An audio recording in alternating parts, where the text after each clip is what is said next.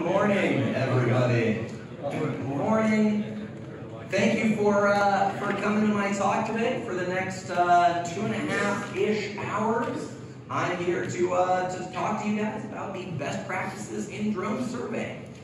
So thank you for having me out here. It's absolutely beautiful. I've never been to this area of Alabama before, and I absolutely love it. So thanks for having me out here. I'm excited to talk to you guys about drone surveying and really all aspects of drone surveying and how it can help, well, not all aspects of, well, let me rephrase, all aspects of drone surveying, not all aspects of drones, and how you guys can actually use it in your businesses, how you can actually use drones to make more money, save yourself some time, and get a good business going with it. Now, I really like an interactive session. I know it's early. I hope you guys have had your coffee. I have as well. So if you have any questions, please raise your hand. Let me know. I like getting back and forth because ultimately what I'm here to do is inform you guys. So if you have questions, that's great. Please let me know. I love answering questions. I love actually having a conversation with you guys as we go through this. So a little bit first about myself and about Aerotas as a company, about what we do.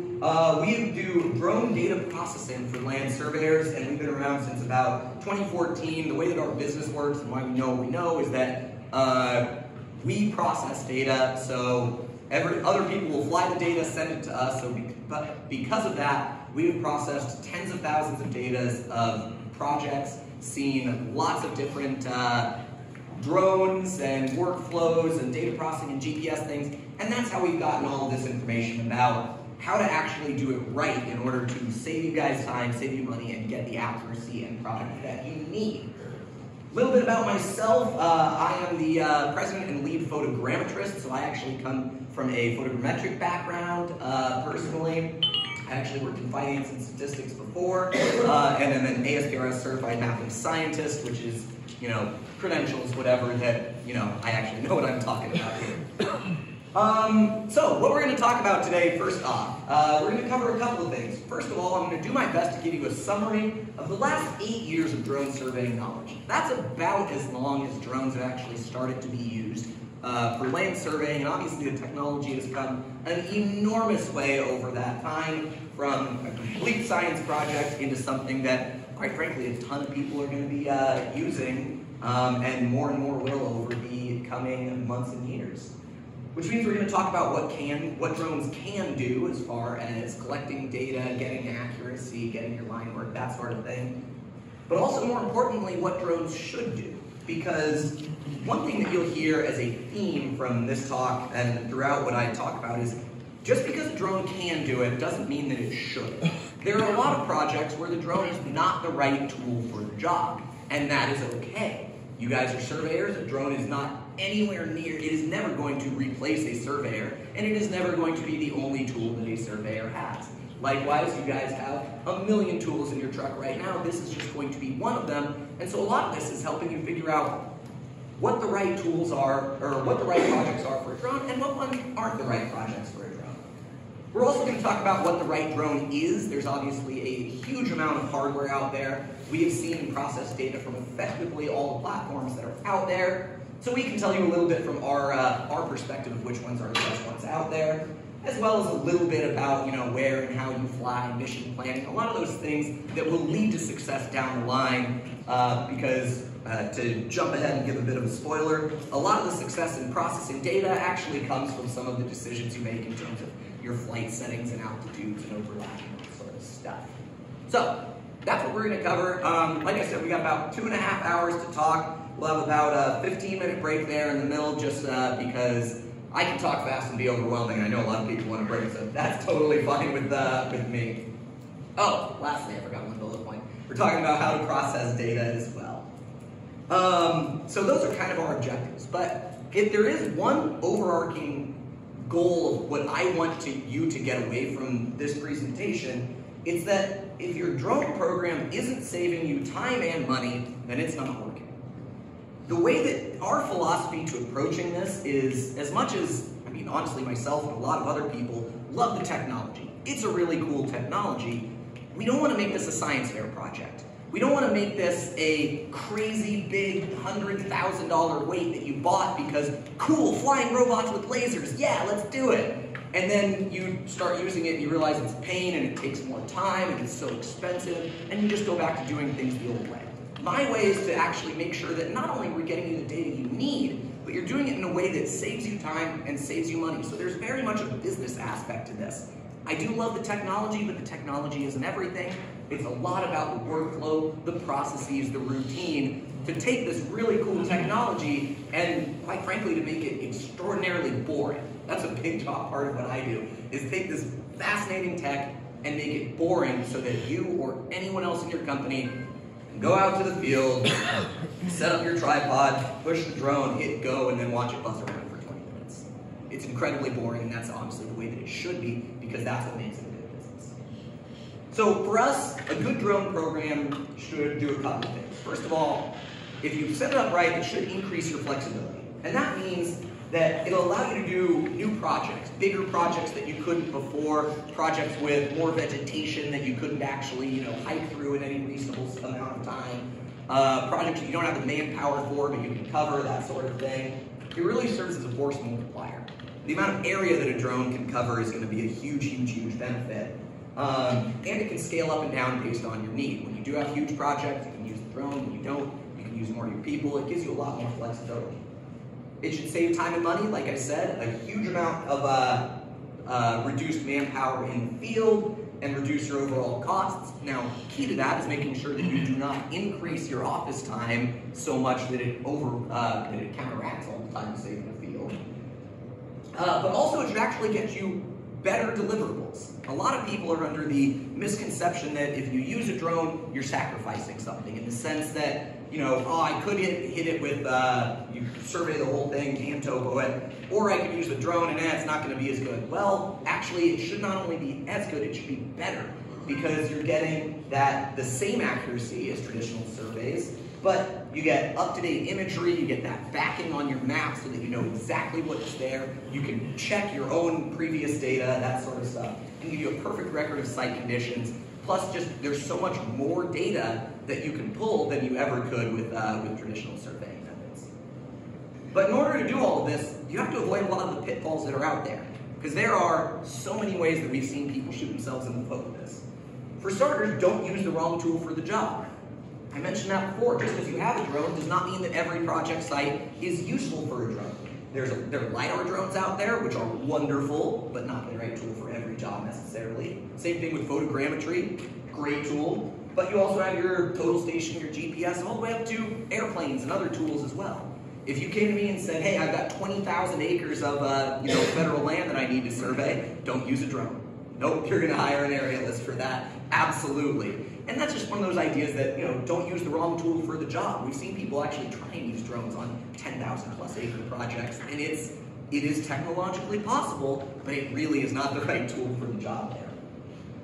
Also, we don't want you to overspend on gear you don't need. Don't buy a Ferrari when you need a pickup truck, right? Same thing with drones, but also with the computers that process it, the software. You can very, very easily spend hundreds of thousands of dollars on drones, where based on the type of projects you're doing, you could get away with a fraction of that. So making sure, and unfortunately that's probably one of the most common things that we see, is people want to buy the best drone out there, and they don't realize they're buying a drone for all sorts of stuff that they aren't actually going to be using it for. Just because it can operate in Arctic conditions doesn't mean that you need to. But also don't spend too much time in the office.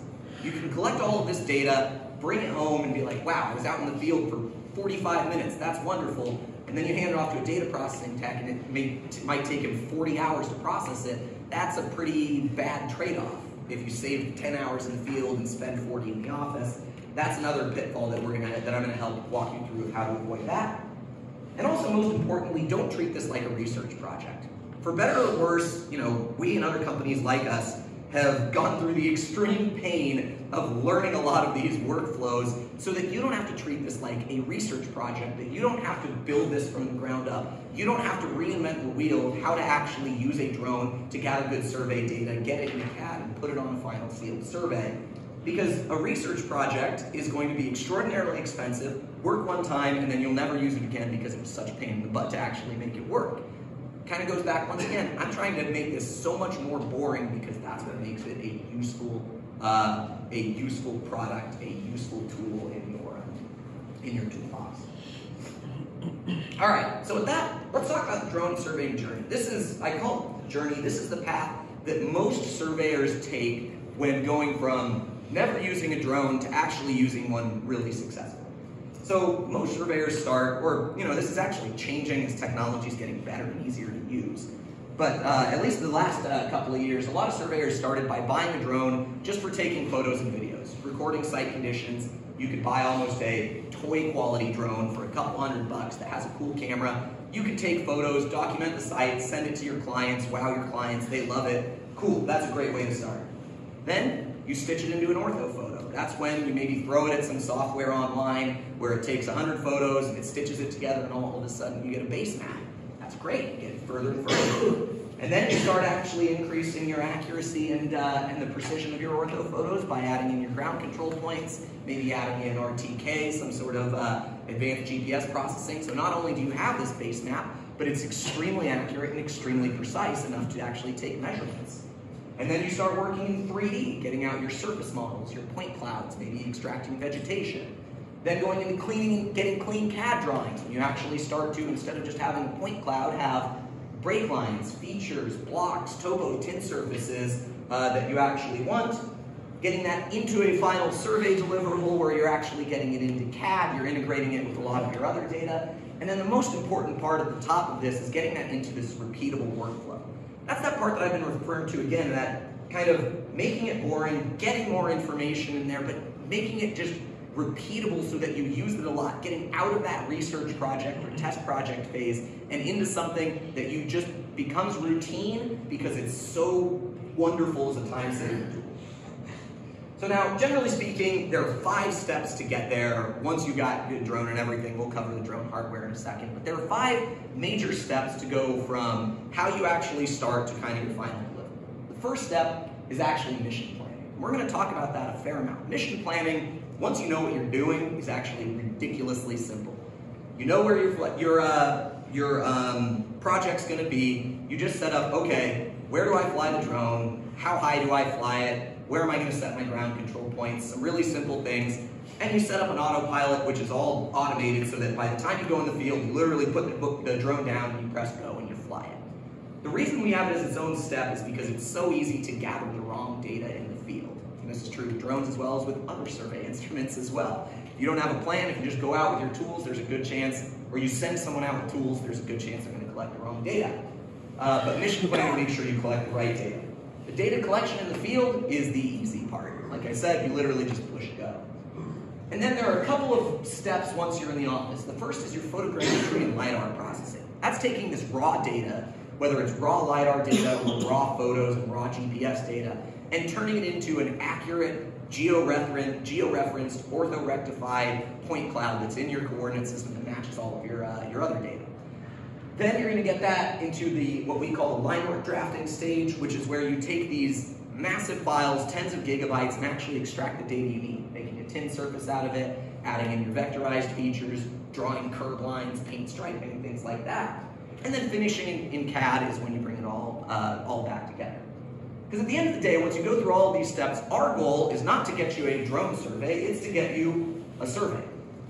A final survey should be indistinguishable whether it came from a drone or whether it came from any other source. And in fact, it likely is going to use a mix of different data sources, because drone's not going to spot underground utilities, well, unless they're actually marked up, and then it can spot the paint. But a lot of this stuff is going to come from other sources, and you put it together so that your final survey just looks like a survey. So that's kind of what we're all going to be covering today. Any questions on the overall workflow before I jump into things next? All right. So next up, let's talk about drone hardware. This is, quite frankly, the most interesting and a lot of what people think is going to be the kind of sexiest part out there, because it's where the flying robots with lasers actually take place. So, first of all, I want to talk about the criteria that we use for evaluating hardware. This is really important because I'm happy to give you our thoughts. Again, we have both flown and processed data from just about every drone hardware platform out there. And our criteria for evaluating hardware might be different than other people. First of all, we think accuracy is important, but not everything. Accuracy ought to be good enough, not absolutely perfect. One of the things that I always have trouble with talking to surveyors is say, okay, what accuracy do you need? And they say, I want the best accuracy possible. And I say, great, call NASA and I hope your budget is a couple $100 million. Because that's how you're going to get the best accuracy possible. And they say, okay, well, I don't have a $100 million budget. How do we get good enough accuracy for my project? Because quite frankly, this technology is incredible. The best accuracy possible is going to come at a cost that doesn't make sense for you or your clients at all. And I'm not even joking, literally hundreds of millions of dollars you could spend on the different GPS technology and laser scanners that you use and unmanned technology. It's incredible what you could do with hundreds of millions of dollars, but that's not what it is. So for us, the same thing is true when it comes to a $100,000 drone or a $10,000 drone or a $1,000 drone. It's getting the accuracy that you need for your project is more important than the best possible. Because if all you're doing is real rough 1-foot topo on graded dirt, that's a whole different ballgame than if you're doing an Alta survey on a shopping mall and you need all of your hardscape down to a 10th. And that's what our goal is to get to that kind of 1/10 of a foot accuracy. But our goals, our criteria is that accuracy is important, but not everything. Ease of use is also really important for us as well. Again, our job is to take this out of the research phase and make it so that you can just plop a drone down, push go, and fly it. And that you don't need someone with 3 days of specialized hardware training in order to fly it. Quite frankly, an intern should be able to fly the drone, because flying the drone is you set it up and you push the button and it kind of autopilots itself, and you're really just a babysitter to watch it for safety things. So that actually matters. The easier a drone is to use, the better it is to create a more reliable, repeatable, boring workflow. And that's the reliability of the workflow is really critical. And when I say reliability, that's not like the drone's going to fall out of the sky. Basically, no drones today have safety issues. That is extremely rare. But what does happen is sometimes you fly it and then you realize that because it had a complex setup, that maybe the camera shutter triggering mechanism was not properly connected and synchronized to the autopilot, so that it didn't take photos at the right interval and you have to fly it again, but you only find that out after going home to the office for the day. That's what I mean by that's kind of an unreliable workflow, is when it's complex that you make little mistakes like that. So a really reliable workflow is going to be pretty important. The cost matters as well. Like I said, the cost of the drone is important to us, but cost comes in a number of different ways. Cost of the hardware, sure, that's the most obvious cost. Cost of operating the drone as well. Does it require a crew of 3 people? Is it 6 hard-sided cases that you need to carry and plug in and move around? Does it require extraordinarily specialized operator that if they ever go to a different company, then the drone is worthless because it costs so much to train that guy? As well as the cost of processing. Not all drones are created equal. Some drones, the data processing is much cheaper than others as well. So we evaluate all of that criteria when we actually talk about hardware and what our favorite hardware is. And generally speaking, drone hardware these days breaks down into 2 categories. There's DJI and everyone else. For anyone that's worked in drones, you guys are probably aware of this kind of breakdown. DJI is the overwhelming market leader. They make the most popular drones, and volume-wise, they are overwhelmingly the largest producer out there. They typically have a very simple workflow. They are relatively cheap. They have expensive ones too, but they are still relatively cheap and easy to use, and they typically have good, but not the best accuracy. With the downsides being that it is a Chinese company, they are Chinese made, they have terrible hardware support, and you're typically not going to get the most bleeding edge technology out there of the most advanced tech. And the everyone else drones, as I call it, are a little bit different. They're often much more specialized to their needs. They are often, but not always, made in the United States or out of China. They have better hardware support and often much more cutting edge technology, and can sometimes get you better accuracy, but typically this comes at the cost, with all these other ones, of a more complex field workflow. They are going to be more expensive, pound for pound, in accuracy for accuracy than the DJI version, and they often require much more specialized training just because they don't have the volume that the DJI drones are pushing. Ultimately, we see DJI drones far more because, kind of what I was saying, good, not the best accuracy is good enough, The simple workflow makes it super, super reliable, and the cost side of it is kind of one of the driving factors. So there's a reason that they're the market leader there. There are a couple of different options even here within DJI drones. Generally speaking, we think there are about 3 kind of classes of DJI drones you can get. Your entry level is going to be a Phantom 4 Pro, or more recently they have one that I'll talk about in a second called the Mavic 3 Enterprise. Where if you get one without RTK, just kind of simple photogrammetric imaging, you're going to be all in about $4,500. Great for small sites, really good entry level to get in. The best overall drone that we think, as far as a value to cost to value relationship, is going to be the Phantom 4 RTK. You're looking at about 12 grand all in. For the record, if you Google it, yes, the drone's price is less than this. We're talking about usually all of the junk that you need, extra batteries, charger casers, all of that stuff.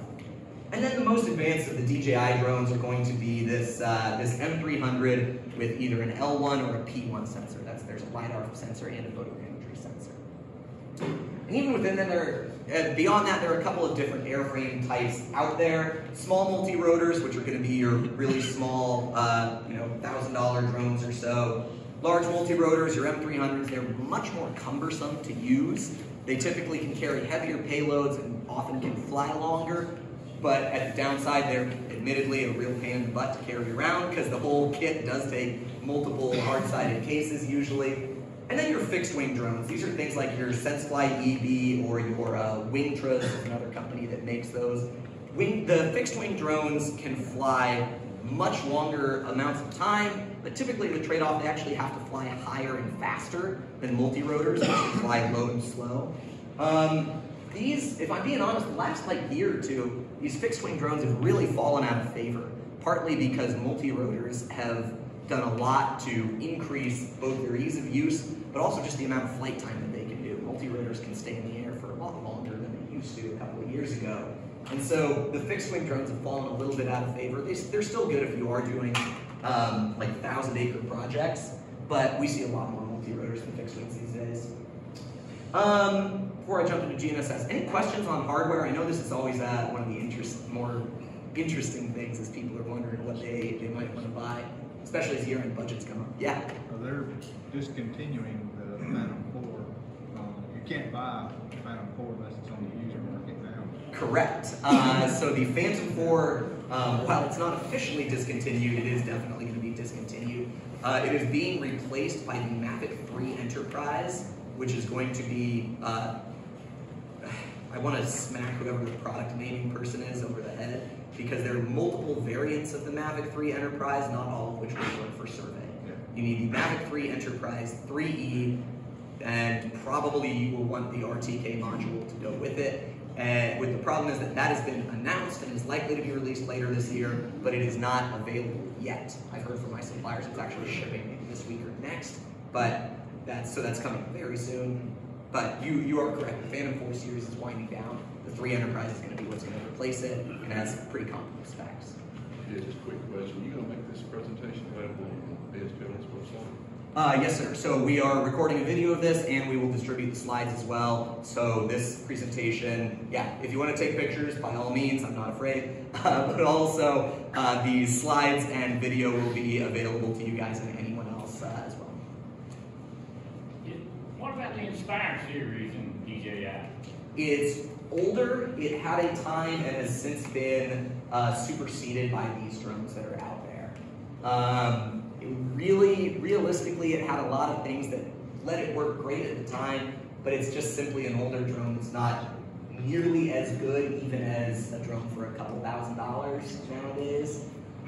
If you have one with the right camera, there are a whole bunch of different cameras, then it can still be used, and it's going to be comparable to one of the Phantom 4 ones, like a $1,500 drone or so. But it's not something we would recommend anymore. But it's still going to be used if you've got one. Real basic question, but I'm just wondering. I know in mission planning, nobody ever plans to go out on a bad day, but if you encounter wind gust or rain, what's the problem with that? Yep, great question. So wind gusts by themselves are not a problem until it gets real serious. About 30-mile-an-hour winds is when we start being concerned. And it's a safety concern. The drone is on a gimbal, so even as it's flying, the wind is kicking it around. The actual imagery is rock steady. That's kind of no issue from a data perspective, as long as it's within 30 miles an hour. And you would know on those days that those are pretty rough. Rain is a little bit different. Rain actually does cause data issues. The rain is falling, it gets turned into a mist by the propellers, some of that kicks up onto the lens, and it can't actually take good data. So even though some drones out there are capable of flying in the rain, particularly the M300 series, they can fly in the rain, no safety issues. Data-wise, you want to wait until it's at least not raining. And find a gap in between when it's raining to actually fly the drone and collect the data, because the rain does interfere with the sensor enough that from like a photogrammetrist that is wants everything to be pixel perfect, you don't really want any debris on that lens. To finish that out, can you discuss the apps that are out there like UAV forecast that you can actually plan your weather conditions a little bit better, as far as the future day, rather than just, going out there and lying? Absolutely, and I actually cover that in the mission planning, so hold on that one for just a couple of minutes. So, to go a little bit more into hardware, and I'll open up for more questions even in a second, I want to talk about the GNSS options that are out there, different ways of processing your GPS data. I say GNSS because basically all drones use GPS, but they also use GLONASS and Baidu and all of the other satellite things to actually make it a little bit stronger. So there are a couple of different ways that you can process your drone data as far as GPS goes. The first is with no RTK or PPK whatsoever. This is how things were first done 7 or 8 years ago. You just had photos, and that's basically it. And you used ground control to anchor absolutely everything, which worked. But it has the downside of, it's not the best accuracy, because in between ground control points, depending on overlap and how many photos and how many ground control points you set, it wasn't the best accuracy. But it also takes a lot of field time, because you are walking around, you need to set, 5, 6, 7, 10 ground control points on each project site. Really cool that you could do drone surveying at all, but this is the most affordable, really reliable workflow, but it only really works on smaller sites. Nowadays, with RTK becoming way more affordable and way more commonplace on drones at least, like I said, that Phantom 4 RTK, and now the Mavic 3 Enterprise with RTK, there are different ways to process it. One is with PPK, where you just post-process everything, which will typically get you pretty high accuracy, a lot fewer GCPs, and less field time, but it's going to be pretty time consuming and adds an extra step of data processing to post-process everything.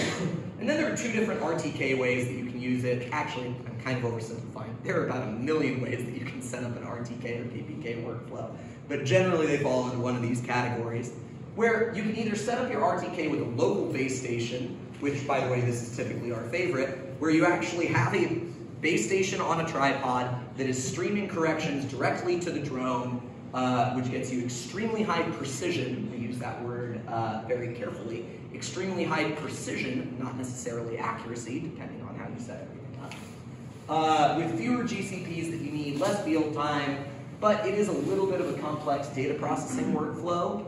Or you can use Ntrip, which is going to be basically your network-based VRS station maybe, where you connect your drone to the internet, streaming corrections to the drone, and then fly it without a local base station. We actually don't love this one, using network corrections for the drone, just because network corrections work really great for a actual GPS rover, because you can have an occupation time of a couple of seconds, and if it doesn't get a good fix, you just kind of stand there for a couple seconds more until it does. But the drone is buzzing along at 30 to 40 feet per second, moving, kicking all the time. If you have any sort of ambiguity in that solution or lose internet connection for the slightest bit of time, it can actually dramatically lower the overall quality of your data. I say dramatically. It's by a couple tenths, but in survey, when you start adding a couple of tenths of noise, that's a big problem. And the longer your baseline distance to wherever the network's correction station is, the worse it is. So we actually don't recommend it. It works for a lot of people, and a lot of, unfortunately, a lot of hardware resellers and vendors love to pitch it because it's so simple in theory. Just, connect your drone to the internet and everything works. But from the data side, we don't love it just because it adds a couple tenths of error. And next I want to talk about lidar drones a little bit. Lidar is definitely the latest and greatest thing, because while lidar's been around for a while, it's only in the last kind of year or two that LiDAR has started to become affordable enough so that it can come out of that research project phase and into the actual useful getting data done with it phase. A couple of things to know about LiDAR is it works best in vegetated areas. I'll cover LiDAR in more depth later, but LiDAR provides very good ground data in vegetated areas. I look at a site like this around where we are, where there are woods everywhere. This is LiDAR country. There is no, photogrammetry is not going to be able to get ground data underneath tree cover like this, but LiDAR can. Typically, real-world accuracy for LiDAR is going to be about 2 to 3 tenths of a foot accuracy in heavy vegetation. You might say, well, 2 to 3 tenths isn't actually that great, but then you actually compare it to where you're using it, which is going to be under very dense tree cover, typically with a huge amount of vegetation on the ground too, whether it's just falling sticks, logs, whatever. 2 to 3 tenths actually isn't that bad, especially when you are getting a ground shot every, well, quite frankly, every couple of inches. But 2 to 3 tenths there, and on hardscape it's going to be better than that. But on hardscape, the story becomes a little bit more complicated because photogrammetry has become such a good workflow as well. Which is why typically with LiDAR, our recommendation is to use a blended workflow. Photogrammetry right now is going to be more accurate than LiDAR most of the time on hardscape. So you should have a blended workflow that combines this data. That means you fly a drone, most drones will fly LiDAR and photogrammetry simultaneously now, which is wonderful. You can process the photogrammetry, process the LiDAR, extract vegetative data from LiDAR, hardscape from photogrammetry, combine it after the fact. That's going to be one of the best ways to actually get this, get the best data. And good workflows make all of the difference with LiDAR. LiDAR is like photogrammetry in that you can spend a huge amount of time in the office, but even more so because it's collecting so much data, you can spend an insane amount of time working with the LiDAR profile to try and classify everything. And having this reliable workflow makes all the difference between a successful LiDAR program and an unsuccessful one. It's also worth noting, talk for a second just about the DJI L1 sensor specifically. I mentioned DJI is the biggest provider out there, and their L1 sensor is kind of the market leading, it's the most common LiDAR sensor that we're seeing out there. It is a LiDAR sensor plus a 20 megapixel photogrammetry camera simultaneously. Typically, real-world accuracy in our tests, we're seeing about 2/10 of a foot vertical accuracy from the LiDAR, with 1/10 of a foot vertical accuracy from the photogrammetry, fully integrated RTK capability, and some of the most important things of why it's so popular is it's really affordable at about 40 grand all in. That's not the LiDAR sensor, that includes the drone and battery, stuff like that. It's very easy to use, and it's a reliable workflow. So the question is, are there more accurate LiDAR drones out there? Yes, but they cost a lot more money, they're harder to use, and they have a less reliable workflow. Which makes sense to you? I'm not actually here to tell you which, because we see people that are successful with both. If I have to be fully honest though, we see more people that are successful with this because of that easy to use and reliable workflow side of things. That's what really makes the difference, is that we see fewer field revisits when you have that reliable workflow, even though the accuracy isn't as good as possible. So that's kind of our opinion. We actually really like the L1 sensor, even though it is not super crazy accuracy. It's very, very good, and good enough for the overwhelming majority of land survey projects that are out there. Our favorite overall drone though, like this is great, especially at 40 grand, it's cheap for LiDAR, but 40 grand isn't cheap. And also this M300 is a big drone that's hard to use. Our favorite overall, for land surveyors at least, is going to be the Phantom 4 RTK. But as you mentioned, the Phantom 4 RTK, it's actually still being sold, and right now it is the best drone available. However, it is likely to be replaced in the next couple of months by this, the Mavic 3 Enterprise 3E. Again, the naming convention is kind of crazy. It is, for all practical purposes, the same specifications as the Phantom 4 RTK. So once we actually shake it down with our real-world tests, this will likely become our most recommended drone for surveyors. It is going to be, again, in the all-in cost, about $10,000. The way they price it is confusing because the drones like $4,000, the RTK module's another grand, like the GNSS setup is a couple thousand, batteries, whatever. If you look at it, spend about 10 to 12,000 all in is what the price is likely to be with this. Any last questions on hardware before I move on to some of the mission planning stuff? All right. So moving on to mission planning. What is mission planning, first of all? I mentioned it a little bit. Mission planning is asking questions of yourself, basically like, one, is this a good site for drone photogrammetry or lidar? Is it legal to fly here, or am I trying to fly on a government Air Force base where they do not put drones around? What altitude should I fly? What's the appropriate overlap? How many GCPs? Where do I set them? How should I arrange the flight pattern? And what data still needs to be ground surveyed? Questions like that. Now again, if that sounds intimidating, it's really not once you get used to this. It's more of just the routine of going through a checklist and making sure you ask yourself these questions. It takes about 5 minutes before a flight to actually do proper mission planning, but those 5 minutes can save you hours and hours and hours if it saves you field visits. Well, why care about mission planning? Why am I pushing this as such a big thing if it only takes 5 minutes? Well, one, it'll save you a lot of field time. Fewer GCPs, less ground surveying. It will actually make shorter flights as well, less time in the air, which on bigger sites can actually add up a lot, and no field revisits. That's really, really the biggest thing with mission planning is no field revisits. But it also will save you office time as well. Correctly collected data means shorter processing time. It will get you better accuracy with fewer errors and a simpler overall workflow. Of the tens of thousands of projects that we have completed, we find that about 2/3 of problems that we see are actually caused by bad mission planning. When the data comes and we can't process it, it is unlikely to be, although occasionally, a ground control point was marked incorrectly or was measured incorrectly, someone set their rod height wrong, whatever. That happens, but more likely it's going to be things like the overlap was set too low so that you don't actually have good data. Or you're trying to fly a photogrammetry drone in really high vegetation areas, something like that. So that's kind of why we care. So when we ask, one of the first questions is this a good project for a drone? I talk about what drones can do and what drones should do. This is that big question of what are the project sites that are good for a drone? Where is it the right tool for the job? And where is it the wrong tool for the job? Well, good projects are a pretty wide range, starting with in the order of about half an acre up to about 500 acres.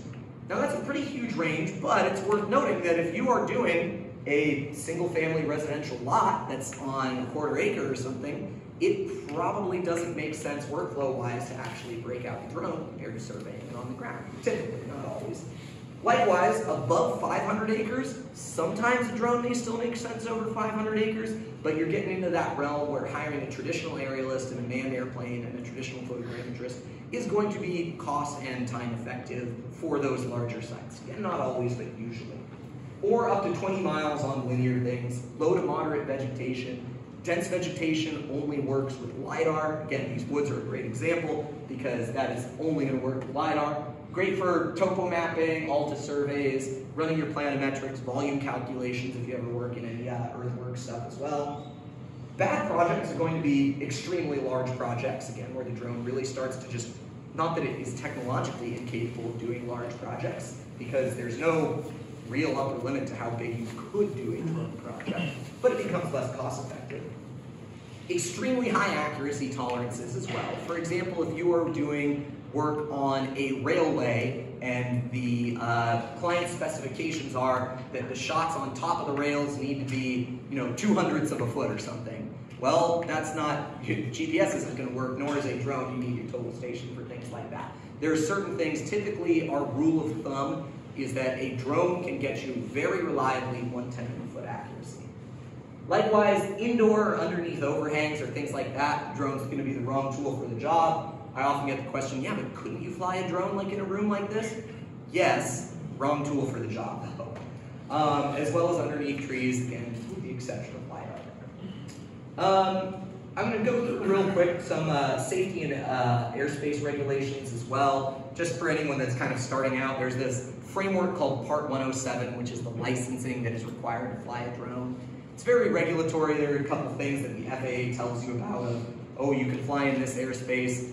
What I like to say though is that it's easiest to say that you can fly a drone basically anywhere. The only question is how much paperwork you need to do. About 97% of the country's land area is totally unrestricted, which is going to be Class G airspace, and you can fly it with absolutely no issues or paperwork whatsoever. But then the closer you get to airports or to federal facilities, military bases, things like that, you might need to file some paperwork. We can actually help with that. We've flown pretty much everywhere. Like I said, most airspace is open. I was wrong. 99% of the United States surface area is Class G uncontrolled, but projects are within populated controlled airspace. You can fly in everything. There you go. Yeah, that's what I said. There are a couple of different things, waivers and authorizations, for anyone that cares about the legalese there. You do want airspace waivers, you do want an airspace authorization. An airspace waiver is just a different legal process that I promise you want to avoid. Flying in restricted airspace can be a little bit tricky because there are no-fly zones that come from the drone, from the DJI that has its own safety things, and then no-fly zones that are announced by the government that you need to avoid as well. All of this is surmountable. It's just kind of important to be aware of some of those things. The next topic that's always a little uncomfortable is the one of flying over people, and what are the regulations with flying over people? Because the strict interpretation of the regulations says that you may not fly over other people unless those people are participating in the operation of the aircraft or located under a covered structure, but other employees in a project are not considered to be directly participating in the operation, and people in moving vehicles are not considered to be covered. This is what the letter of the law says. Realistically, a lot of these regulations are designed just to prevent bad actors or anyone from trying to damage other people with a drone. We see flying over populated areas happens all the time. It is extremely common as long as you are flying responsibly. What my rule of thumb is don't fly directly over a crowded concert or anything, but if you're flying over a road, yeah, that's no problem. Pretty much everyone does that. Because ultimately, when flying drones in the real world, the FAA is looking for bad actors, not like minor infractions. All these laws are really designed against terrorism and things like that. They're not designed against surveyors. It's nice to know to speak at surveying conferences because surveyors are, generally speaking, very responsible people, and you aren't actually sitting there trying to do crazy stuff. All right, so moving on real quick then to autopilot software. This is what you were asking about. What are the different autopilot softwares? What are the different tools that we can use to actually plan our mission? For starters, I should point out most autopilot softwares have really converged recently. 4 or 5 years ago, they were way, way different, but nowadays they're kind of becoming standard of what autopilot softwares are. And my recommendation for an autopilot software is use whatever you are comfortable with. Most drones, even nowadays, a lot of the DJI ones are going to come with autopilot software built into the drone. We actually really like that because it's one fewer source of different suppliers of something that might break. It's a little bit more unified, a little bit more reliable. Even if it's maybe not the best autopilot software out there, because it's so much more reliable, it's built in, that makes it great. That said, if you're already flying with some sort of autopilot software and you're comfortable with it, it is not going to change. Most of these have converged over the same thing. You were asking a question earlier about different weather software. The answer is kind of the same thing. Should you check the weather forecast before you go out to fly a project site? Yes. What is my recommended weather website? Whatever you currently use for weather. You can use weather.com, weather.gov. You can use the UAV Forecast is a pretty cool app because it is specifically, they color code things based off of the wind speed and whether or not it's going to rain. It's absolutely great, but it's by no means the only one. Realistically, check the weather. If there's a major storm coming, you probably want to reschedule your flight for another day. And it doesn't take that much crazy, sophisticated stuff to visit just any weather website there. The only thing that is a little bit different about the different apps out there is terrain awareness. Now, terrain awareness is going to be important, again, with terrain like this, where you have a lot of these rolling hills, where a drone really likes to be at roughly the same altitude above ground over everything that it's flying. I say roughly because plus or minus 20, even 50 feet doesn't really matter that much. But if you are flying at 400 feet above ground and then there's a 350-foot hill, well, that's going to be a problem if the drone's flying at exactly the same fixed altitude. And that's why there's terrain awareness, which is where the drone actually goes up and down and roughly follows the terrain on the ground. This really helps with larger projects. When I say larger, I mean above 50 acres about, that have significant relief, which, as I define it at least, is more than about 200 feet of elevation change on a project. It's only available on some autopilot's softwares, and admittedly, it's pretty difficult to use, particularly on the DJI one. Unfortunately, the DJI autopilot makes terrain awareness kind of a pain in the butt, but for certain projects, that is going to be pretty important to make sure that you get the best accuracy data. All right, next up on mission planning to talk about is overlap and accuracy. So when we talk about accuracy, one of the things that I always say is, like I was mentioning earlier, you shouldn't say I want the best accuracy. You should say what accuracy do I need, and then choose your flight parameters accordingly. For example, this chart is roughly calibrated to a DJI Phantom 4, which says that if you fly at 150 feet above ground level, you can expect an accuracy of a tenth of a foot or better, or 1500ths on lidar at 150 feet above ground.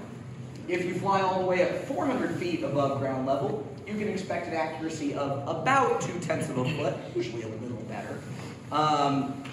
But the higher you fly, the lower accuracy you get. Now, when you see this, you would say, oh, well, why don't you fly everything at 150 feet? Well, that changes the amount of area that you can cover. You can cover at 150 feet only about 10 acres per flight for every 20-minute flight, whereas at 400 feet you can cover about 80 acres per flight. You can cover about 8 times as much ground in the same amount of time.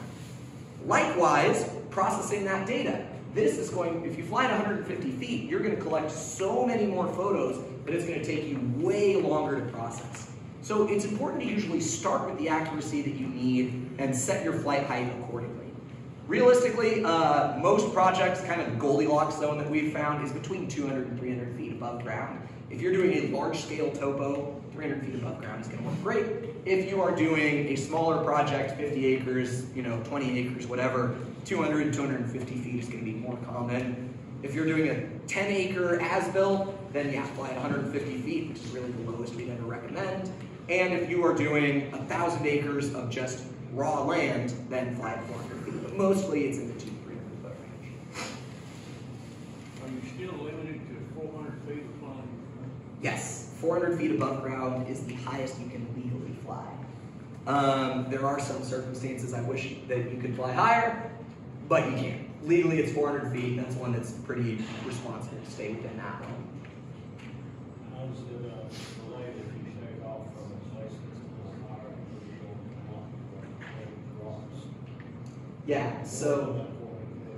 Yeah, so drones generally, if you take off from a high point, they fly at the same altitude based off of where you take off. So if you take off, go up 400 feet, and then the terrain drops below you, it'll be a little more than 400 feet. It's one of those things, it's minor infractions, FAA doesn't really care about that. This is one of those things to set your flight altitude to 1,000 feet, that would be a bad idea, because then you're starting to get into a space where helicopters like to fly around, and you do not want to mess around with that. That's a very serious violation. So, but if you go to 450 feet, No,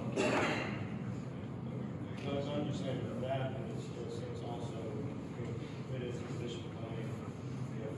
If your site has those restraints, pick a better baseline. Picking a slightly higher part for takeoff is a good idea there. Or like I said, using that terrain awareness if you have a lot of rolling terrain too. I see a question back there? Yeah, so when you get next to an airport, the DJI has the ability to override the zone, FAA zone, clearance takeoff and whatnot. Explain the details of that. What are you really overriding? What's the actionable implications on that? And are you violating anything whatsoever? If you stay at a reasonable height? No, you're not violating. Now, it's worth noting that there are honestly different tiers of restrictions even within DJI. There's fully unrestricted, there's a warning where you absolutely need to sign off on it, and then there's warning level where you actually need to apply and physically submit proof that you have authorization to fly there. In fact, I'll give you an example. One of the more fun projects that we got to work with at our company was a federal prison in northern Nevada, middle of nowhere. At the time, I was told it was where OJ was housed at the time. So, the surveyor wanted to work at the prison, and it's such a pain in the butt to work for a prison because you can't bring in nails, you can't do all of this. They're like, we don't care how much time it takes, we want to fly the drone. And federal prisons are also among the most restricted airspace in the country because people want to fly drones to smuggle in cell phones, drugs, that sort of thing. So we actually had to get a letter from the warden of the prison, and they had to send out all the information, put the prison basically on lockdown for this drone to get flown. It took us about 4 weeks for us to get approval to fly over this prison, and actually had to submit the letter from the warden to unlock the drone to be able to fly over this prison. And we got it all done, and it saved them a huge amount of time, but just kind of one of those things of if you actually try and go on the runway at an Air Force base, you're not going to be able to take off a DJI drone without some serious paperwork beforehand. It's doable, but, you know, that's what you kind of do. All right, talking about flight patterns here. There are a couple of different types of flight patterns out there that you can fly that the different autopilot apps recommend. You can either do manual flight, which realistically for surveying, you should never do manual flight. Manual flight is reserved for if you're a cinematographer taking photos, maybe bridge inspections. But for surveying, you should always do automated flight. There's the standard single grid, which, spoiler alert, this is going to be our favorite. Often called a lawnmower or booster photonic flight path, where you just go back and forth. There's the double grid pattern, where a drone flies one flight plan north-south and the other east-west, so double grid. We typically find that to be a lot more data and a lot more flight time with negligible, if any, increase in accuracy, so not usually our recommended way. There are linear missions where you can actually set up a flight path along a line, and it will do a couple of passes along the line. Really great for road corridors, power corridors, pipelines, any sort of linear project that you're mapping. Doing a linear mission is really, really great. And then, like I said, terrain awareness, where it's actually following the terrain of the project. Our favorite is either going to be single grid for most projects or linear missions for, like I said, those corridor projects. Overlap is something that's worth talking about as well. Overlap is when the drone flies, how close together are those flight lines, so how much overlap is there from one flight line to the next as far as the photos that it's taking. Photogrammetry and lidar overlap are a little bit different, and honestly, digital drone photogrammetry is different from traditional aerial photogrammetry. Traditional aerial photogrammetry was flown with very highly calibrated metric cameras, whereas drone photogrammetry is going to be with generally lower quality digital cameras, and that means that they require much higher overlap. Also, because it is so cheap to acquire drone imagery compared to traditional aerial imagery, higher overlap gives you a much higher workflow reliability to make sure that you have everything covered appropriately. LiDAR and even photogrammetry, quote, works with low overlap, but we don't recommend it. We like a little bit of data redundancy. Our recommendation is 75-75 overlap, which 75% front overlap, 75 front, 75 side for LiDAR, or for photogrammetry. LiDAR you can get away with a little bit lower at about 60 to 65%. We know that's a little bit higher than a lot of software vendors or hardware vendors recommend. Again, we found from processing the data that when you go with the bare minimum there, you oftentimes have gaps in the data. For any number of reasons, it just makes for a more robust workflow to, again, reduce that incidence of field revisits. 60 to 65% LiDAR overlap is our recommendation. Be aware of mission planning with insufficient overlap as well. These are some examples of projects we've seen where if you don't draw out your mission plan appropriately, you might have areas like this where you just have a single flight line, which is insufficient overlap for good photogrammetric coverage. And then another area over here where it's like 8 flights overlap, and you have collected so much data that it actually can cause its own sorts of problems and doesn't make it any more accurate. Throwing more photos at a project, by the way, does not improve accuracy. It just makes it a bigger pain in the butt to process. And more photos, more flights will not make up for bad mission planning. You can't take a bad mission plan and just fly it 3 times and expect it to work. That's not how this sort of thing works. Another thing we're talking about is nadir versus oblique imagery. So nadir imagery is when a camera points straight down. Oblique imagery is when it tilts up a little bit. And I always like this chart because it kind of shows straight down you get more or less a grid pattern. If you're just a little bit off angle, off nadir, you get it kind of like this. And high oblique, if you include the horizon, you actually can see out much, much, much further. But what you will notice is the size of these squares out towards the horizon gets very, very small. You actually get lower resolution once you do a higher oblique angle, which can actually reduce the accuracy of your project. A lot of people think obliques are great, and quite frankly, oblique imagery is good if you are doing a 3D model for like an architectural reconstruction, right? If you want to model the facades of buildings, then oblique imagery is going to be really important. But for surveying, oblique imagery is typically not necessary. In fact, it's very, very rarely necessary. Like I said, better identification of vertical features, but it costs more processing time and lower resolution from that high angle. And the resulting accuracy is rarely improved by adding oblique imagery. So our recommendation is going to be nadir only for drone surveying projects. So to summarize some of our best practices here, single lawnmower or booster photonic flight pattern, 75-75 overlap with nadir only and no obliques. Part of the reason I say this now, that I always have to put a warning after this, is like, well, if that's good, I've always heard that big data is a thing. Gathering more data certainly can't hurt, right? Well, it actually can. There absolutely is such a thing as too much data. A lot of these mission planning apps say, oh, well, let's fly double overlap just in case. Why don't you fly a little bit lower, collect some more photos, just in case? Well, that's because they don't have to pay for the field time. That's what you have to pay for. They don't have to pay for the processing. You have to do that, or we have to do that. Typically, someone has to do it. Processing time isn't free. It's more time in the field, longer processing times, larger, more cumbersome files to deal with. Your computer, you might need new computers. Honestly, the solution is fly higher. Single lawnmower, no crosshatch, and no overlap overkill. Those will cause you so many problems down the line. And I kind of don't like that a lot of these apps are pushing for just more data, more data, more data. But that's because they're pushing the cost of processing it onto you guys. And my goal, again, is to actually make this a business for you, right? I'm not trying to say get 10,000 photos on a 50-acre project, because the cost of processing that would just be ridiculous and not really useful.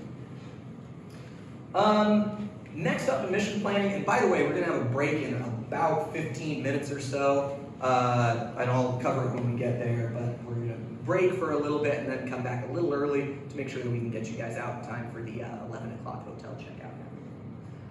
But first, we get to talk about ground control points and GCP best practices here.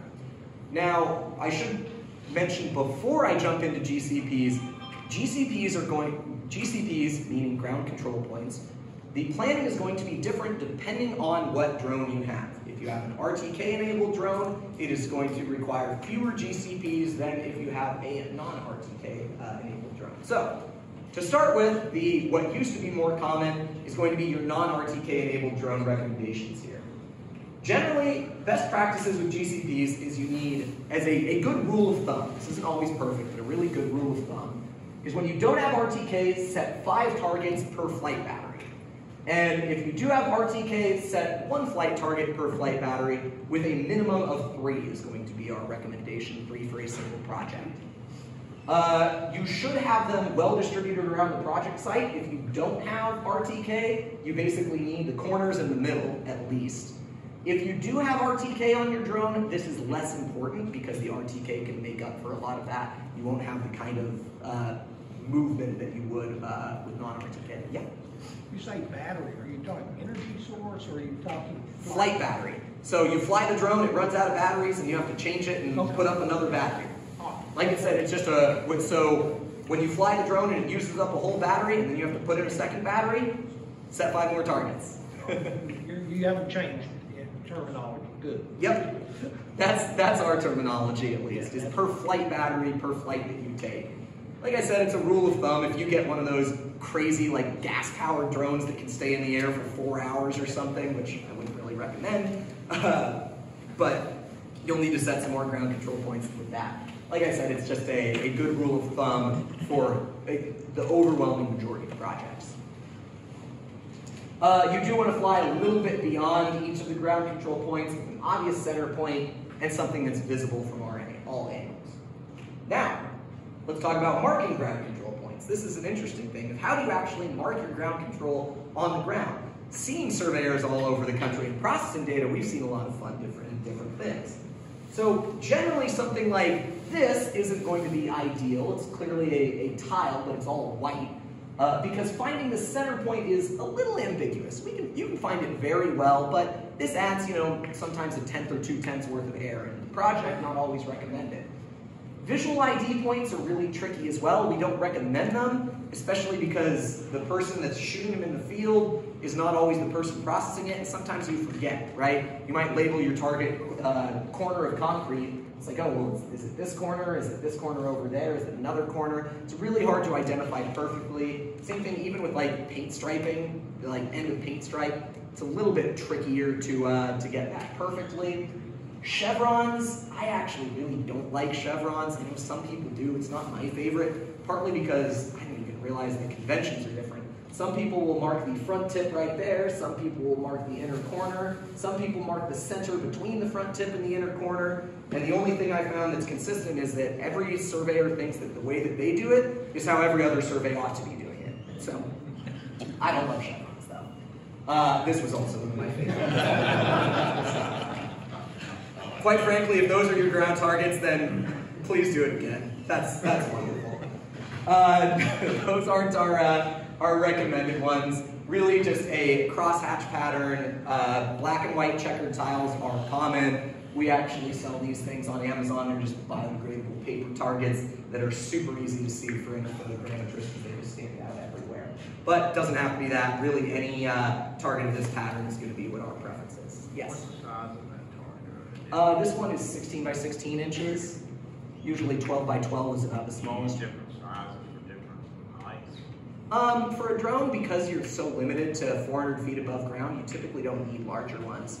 Traditional aerial photogrammetry, you oftentimes have your 6-foot targets, but that's because with aerial photogrammetry, depending on the project site, you might be flying at 2,000 feet, you might be flying at 15,000 feet, so you need bigger targets for different ones. Drones are limited at that 400 feet, so we found that 16 inch is kind of a really good middle ground that it's very easily visible from 400 feet with just about any drone, and still very easy to carry around and ship and all of that stuff. Yeah, if you're setting 6-foot targets, you do not need 6-foot targets for a drone. Yeah. Also discussed that some of the services out there, like Explore the Cloud, if you use the appropriate kind of target on the ground, it will automatically be able to post-process your photographs and be able to add the GCP data on the cloud because of the type of target that's in the picture. It's a cool product that we have found is not super useful in field workflows. It adds for a complex workflow. It fails a lot. It really doesn't, particularly with surveying, where accuracy and reliability are paramount. You can't like just mark one off by a foot because it marked the wrong corner and just be okay with that. It shows promise, but we typically don't recommend that workflow. It's a negligible time savings. Marking the GCPs is not at all the most time-consuming part of a photogrammetry project. So it's a cool idea. I think it's better, but realistically, it's not our favorite way to do it. Yeah. I couldn't hear what you were saying, Jim, but would you recommend putting a hard point at that target? I'm sorry, can you just say those a little louder? Hard point at the center of that target on the ground. Would you recommend that if you ever had to go back for some reason? That's entirely based on the project site. So we see a whole range of different things. If you are out in the woods, what we often recommend is just put, a single nail down there to hold it down, and then walk away, and the target itself will biodegrade, whatever. If you're on hardscape where you can't actually touch the ground, then you take the target down, shoot it, and then it doesn't come back if you only need to do it one time. Usually a site will have other survey points that you can shoot again and reoccupy and just to use to relocalize your project. Ultimately, that's site specific. We recommend whatever you want. If you want to put a hard point through it that's permanent, go for it, but that's absolutely not necessary. Yeah, we used to set cap rods on 6-footers there, but we never went back. Yeah, so that's usually, I can tell you, the other thing is these targets themselves are designed to turn to absolute mush over a couple of months. So the targets are designed to not last. If you want to add something, by all means, that's more company policy than anything we'd recommend. Because you can't see the nail in the head from a photo, or the head of a nail from a photogrammetry thing. So whatever you do with that, we don't really care, as long as the target's where you mark it. Yeah? On the color of the targets, and those using the yellow and red, I've seen where sometimes using the white like that, we get a really bad glare coming back in the image. Is that, if we're painting stuff on pavement, do you think we ought to go something a little less bright, reflective? Yeah, black and white is fine. You often do, white is not super ideal because it does get so often washed out. In fact, a lot of other very specific photogrammetry targets don't actually use black and white, they use black and gray, so that it doesn't wash out quite so much in very direct sunlight. The other thing that's worth noting, part of the reason black and white is so common is photogrammetry used to be only black and white for aerial photogrammetry. Now that everything's in color, our photogrammetrists love this because it's so much easier to spot. But sometimes when you are painting your targets, white's fine. If you have kind of a gray almost, that actually helps a little bit to reduce the contrast. Sometimes you like contrast, but in super bright light, it can wash everything out. In fact, it's possible that that's a black and white target, but a high gloss black. You don't want glossy targets either. You want matte finish targets as much as possible because glossy can do that in sunlight, or bright, not even sunlight, just bright days.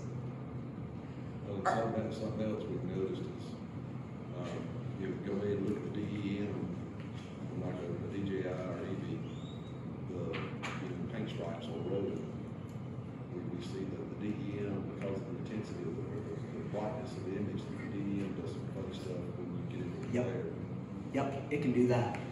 And we'll cover that after the break when we talk about processing too, because a lot of that you can handle in the photogrammetric processing or in the line work tracking phase. Make sure if you're painting your targets, you're using public roadways that you have permission to paint there.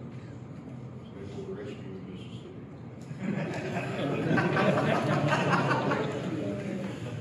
That is a good piece of advice, yes. There you go. All right, the last thing to talk about is with GCPs with RTK and PPK data. Now, RTK and PPK reduces the need for GCPs and checkpoints, but in our opinion, our professional opinion, control and check data is still required. And I say required, not because it is technologically required. Yes, there are ways that you technologically can do a full drone survey without any ground data whatsoever, relying purely on the GPS data with a perfectly calibrated camera and get everything done perfectly. But we believe ground data, whether it is ground control points used as GCPs or as check shots, is required for the level of reliability that a surveyor needs. When you don't use ground control, there are so many things that can go wrong, ranging from, like I said, most of these drones have non-perfectly calibrated cameras, which is okay, but if the focal length is off by one tiny little bit, it could actually move the whole project up and down by a foot or so. Because even if the RTK is perfect, that tells you where the drone is, not where the ground is. You care about where the ground is. And so you need to have check shot data to make sure that that is correct. Even if you do have a perfectly calibrated camera, the number of errors that we have seen, ranging from just vertical datum errors, to translations, to site localizations, to unit measurements, is just through the roof. that having just a couple of check shot data or ground control point data to make sure that your site is properly localized, that your camera is properly calibrated, we believe that anyone pitching a drone that says you do not need any ground surveying data whatsoever, we believe that to be a very irresponsible position. Again, it is technologically possible. The only people I would trust to actually do a proper survey without any ground data is going to be NASA, and again, that's going to be out of most people's budget. But we believe that some level of ground data is necessary just out of a responsibility thing to make sure that it's accurate, and also to check for just those human blunders, because blunders happen all the time. Quite frankly, as good as surveyors are, you guys make mistakes too. Having this is great because it catches other mistakes often on the ground too. When you set your ground shot and it's like, oh man, I had 2 crews out there, and one of them set the rod height to -6 feet instead of +6 feet. And so you have these 2 crews shooting the same site, and everything's off by 12 foot vertically. The drone will catch that in a heartbeat. But it's part of the reason, like, yes, we do recommend, we think to be a responsible surveyor, control data is required. So how many for GCPs for RTK when you do have this level of good data? Like I said before, no control is not good enough. You do or really should have control. It is there to properly calibrate the camera, localize the project, and having that ability to detect errors. Our recommendation is 3 ground control points minimum per project, with another ground control point per flight battery where practical. It is not always practical. That is the power of RTK2. If a certain portion of the site is inaccessible, you don't necessarily need it there. But it does require an RTK processing workflow. You do need to be a little bit familiar with GPS processing, or minor self-plug. Have someone like Aerotas do the processing because we are familiar with that sort of thing. But that's how many you need for good RTK. Good GCPs for good RTK data. All right, and to kind of summarize what a good field operations workflow ought to look like is when you go out to the field, when you do your mission planning, first off, you check for this is kind of like your checklist, right, of what you should do before you actually go out and fly. Pretty simple at this point. Check for site restrictions to make sure, well, both that you have access to the site, that the airspace is clear, that the weather's there. Create and save your flight paths, do that in the office. Go out, pack your equipment. We have a checklist too, just for packing your equipment, because nothing is more frustrating than driving an hour out to a job site and realizing you forgot your GPS antenna, or that there's no SD card in the drone. Set up your ground equipment, set up your aircraft and inspect it, survey your ground data, set your GCPs, load your mission, and then click go. That's as simple as it is. Again, the flying a drone part is really the easiest part, no question there. You just set it up and hit go. Verify your data, and then you are done. All right, and with that, it is currently just about 9:20, so we are going to take a 15-minute break. So if you guys want to come back around 9:35, we can then go into the office portion of the workflow. So thank you for your attention so far. Let's go get some coffee. We are going to jump back in because I've got a ton of content to actually cover over the next hour or so as we finish up talking about, this time, the office workflow for drone data processing for drone photogrammetry. We've already talked about the mission planning, collecting the data in the field, what drone you're going to use, what hardware. Now we're talking about the actual office side of things, which includes a couple of different steps. First of all, photogrammetry, and actually photogrammetry and lidar as well as drafting the line work, creating your tin surface, and getting everything finished into CAD, into your CAD suite, your layers, into files that you can actually use. That is really the critical part of this. My goal is not to get you to, here's 10 gigabytes of data that you don't know what to do, it's to get you to that final survey.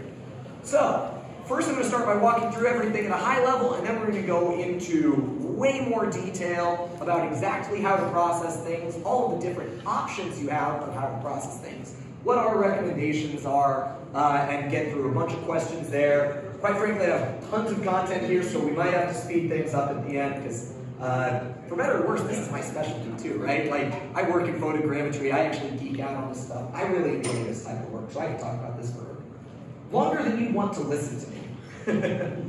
So, Step one is photogrammetry that I've talked about. Photogrammetry is when you are stitching the photos into what we call interim files. So you start with raw photos, GPS data, and that will stitch these images together into things like a point cloud, an LAS file, a photogrammetry-derived LAS file.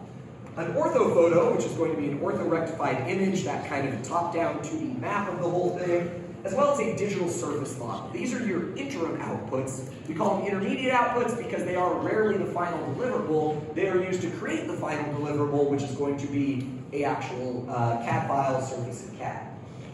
LiDAR processing as well is an additional step where you start with this raw LAS file, but you actually then need to classify your point cloud into ground, buildings, vegetation, etc. When I do start talking a little bit more about LiDAR processing, you'll see a lot of these profile views from the side where you have your vegetation in, it's like a cross-section basically, your vegetation in gray there, your ground in ground points in brown, ground surface in green, and converting it all into a useful format. Because one thing you'll hear from me a lot is with these interim files, anything that is measured in gigabytes is not a useful format to me. It's good to have for archival purposes, it's good to have for processing purposes, for creating your final products, but it is not a final product, at least from the perspective that I see. That means you're going to have to start reducing a lot of this stuff into a CAD-friendly surface. You see under here the raw data, but mixed in that, you actually have a tin surface created from a series of topo points, break lines along the curve, break lines and planimetrics along where the sidewalk is, with additional topo points, shots for your various utilities. These are the kind of points that you actually want to extract for a final survey.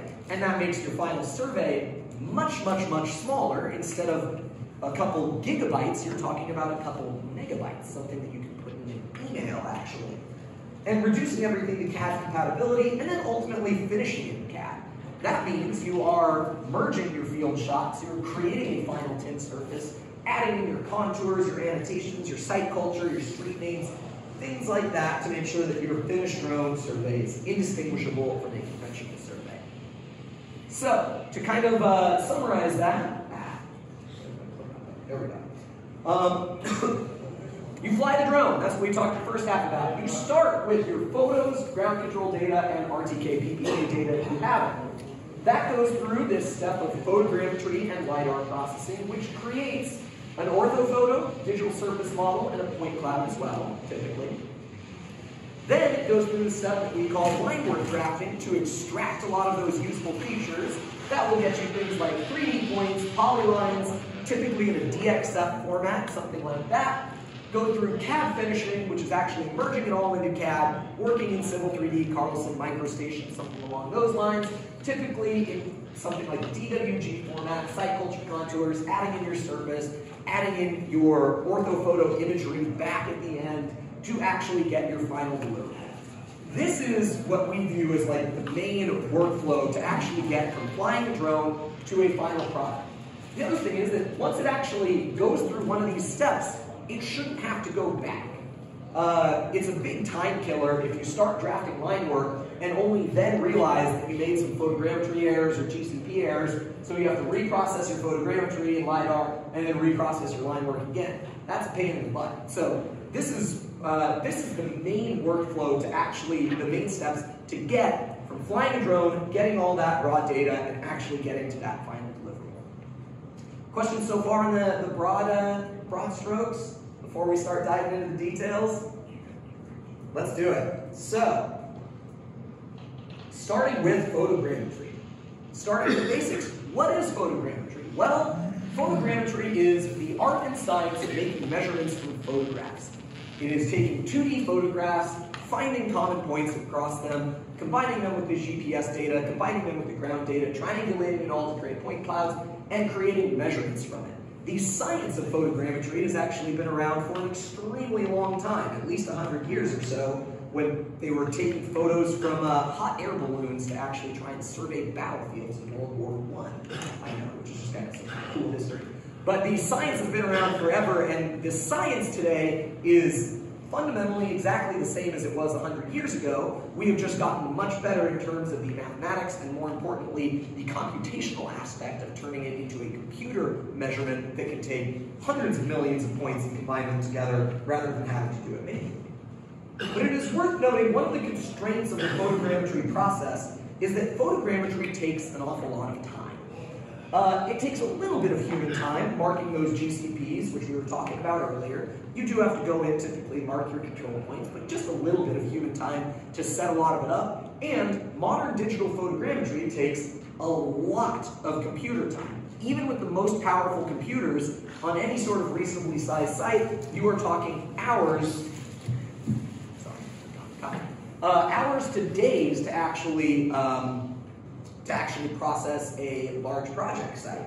And fixing an error and experimenting can take hours, because a lot of time for anyone that's played with a project that might be 1 or 2 or 5,000 photos, if you hit go, you won't get a result for hours, sometimes overnight processing, and then it'll just tell you, oh, you had the settings wrong, or oh, you didn't quite get it right, we didn't find a good solution for the camera calibration given the constraints you put in, whatever.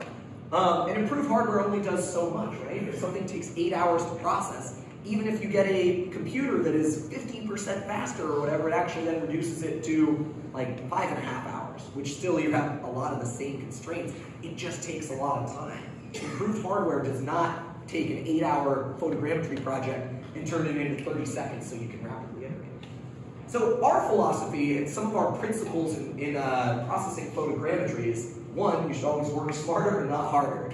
But 2, use an iterative process. The way that we recommend any photogrammetry process when you are doing photogrammetric data processing, start with very low accuracy, very low resolution, very rapid processing things to start weeding out errors, integrating your ground control points, making sure that your datums are all set up correctly, making sure that your RTK data is right, before then stepping up to the higher accuracy things that take a lot longer, and quite frankly, keep repeating it. We are big proponents of human in the loop. There are a lot of softwares out there that are totally automated photogrammetric softwares, and they're actually really good for a lot of applications. Drone Deploy is the most popular one out there, and quite frankly, a lot of people think I'm going to come up here and say Drone Deploy is terrible. They're not terrible. It's a great company. They're just not really great for surveying. Drone Deploy is fully automated. You throw photos at it, they get you an ortho photo, and they can do it really cheap at huge scale and very fast, and it's awesome. But typically, for the level of accuracy and reliability that surveyors require, it is not good enough. And I'll talk a little bit more about the different softwares in there, because we believe that you need a human in the loop to make sure that your accuracy is there, that it's good for that it's good QA to pass on to the next level of the process.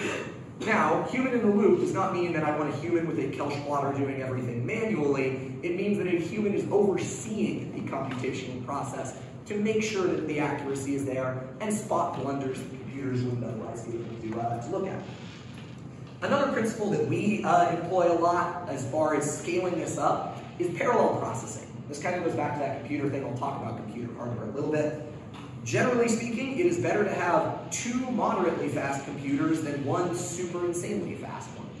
Processing large projects in parallel, having multiple versions running at the same time, is something that can really reduce the amount of speed and reduce the amount of work that you have to do to actually get everything done in it more accurately and more quickly. Obviously, that's a little bit of a complex workflow. We'll go into that a little bit more later on. But these are some of the principles we use when working with photogrammetry. As far as managing your processing time, I talked about this before, right? Mission planning. There's a reason I always start with and hammer on mission planning, because most of your processing time is actually decided in the field with your mission planning. The level of overlap that you have, the flight pattern that you have, the flight altitude that you have. Those things matter. If you are having a lot of troubles processing photogrammetry, you might want to take a step back and look at your mission planning, because that might be the source of it. As I mentioned, there very much is such a thing as too much data, and this is where you really feel the impact of too much data. Partly because processing time for photogrammetry is nonlinear.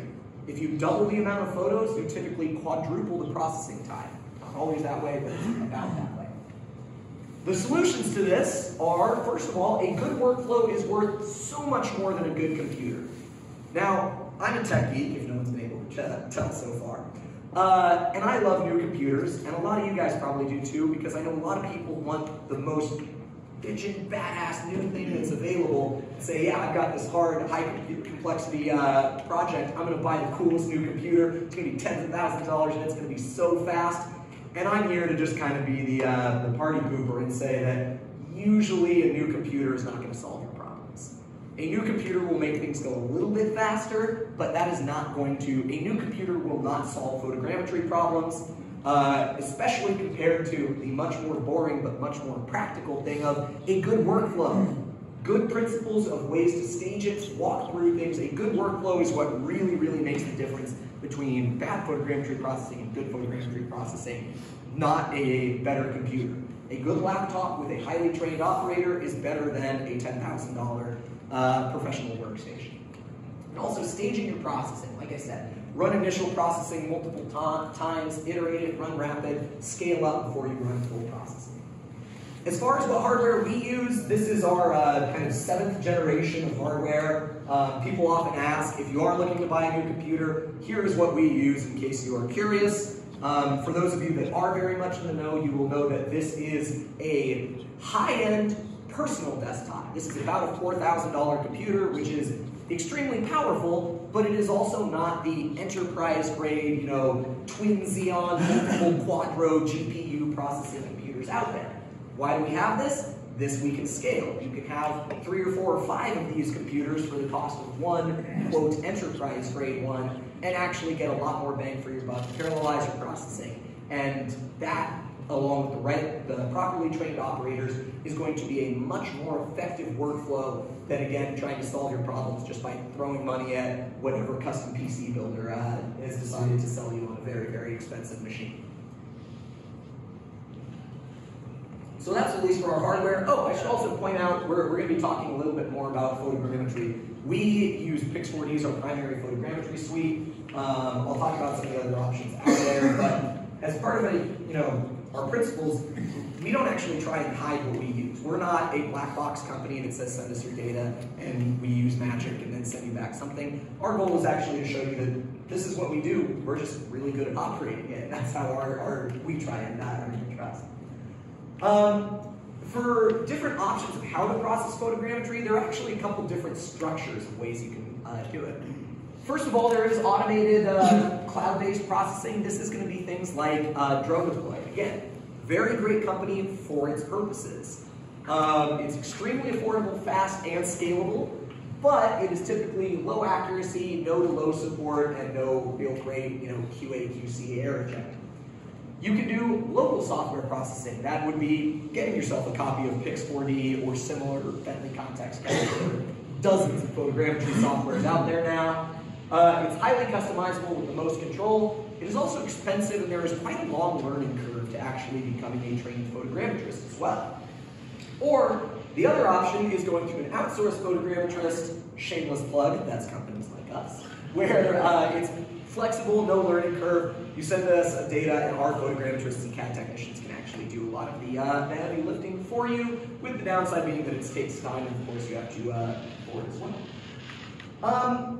But to use photogrammetry software correctly, a lot of times people say, oh, what software do you use and what settings do you use? And I'm actually going to tell you that that's kind of the wrong question, because it's not about the settings, and it's not about the software.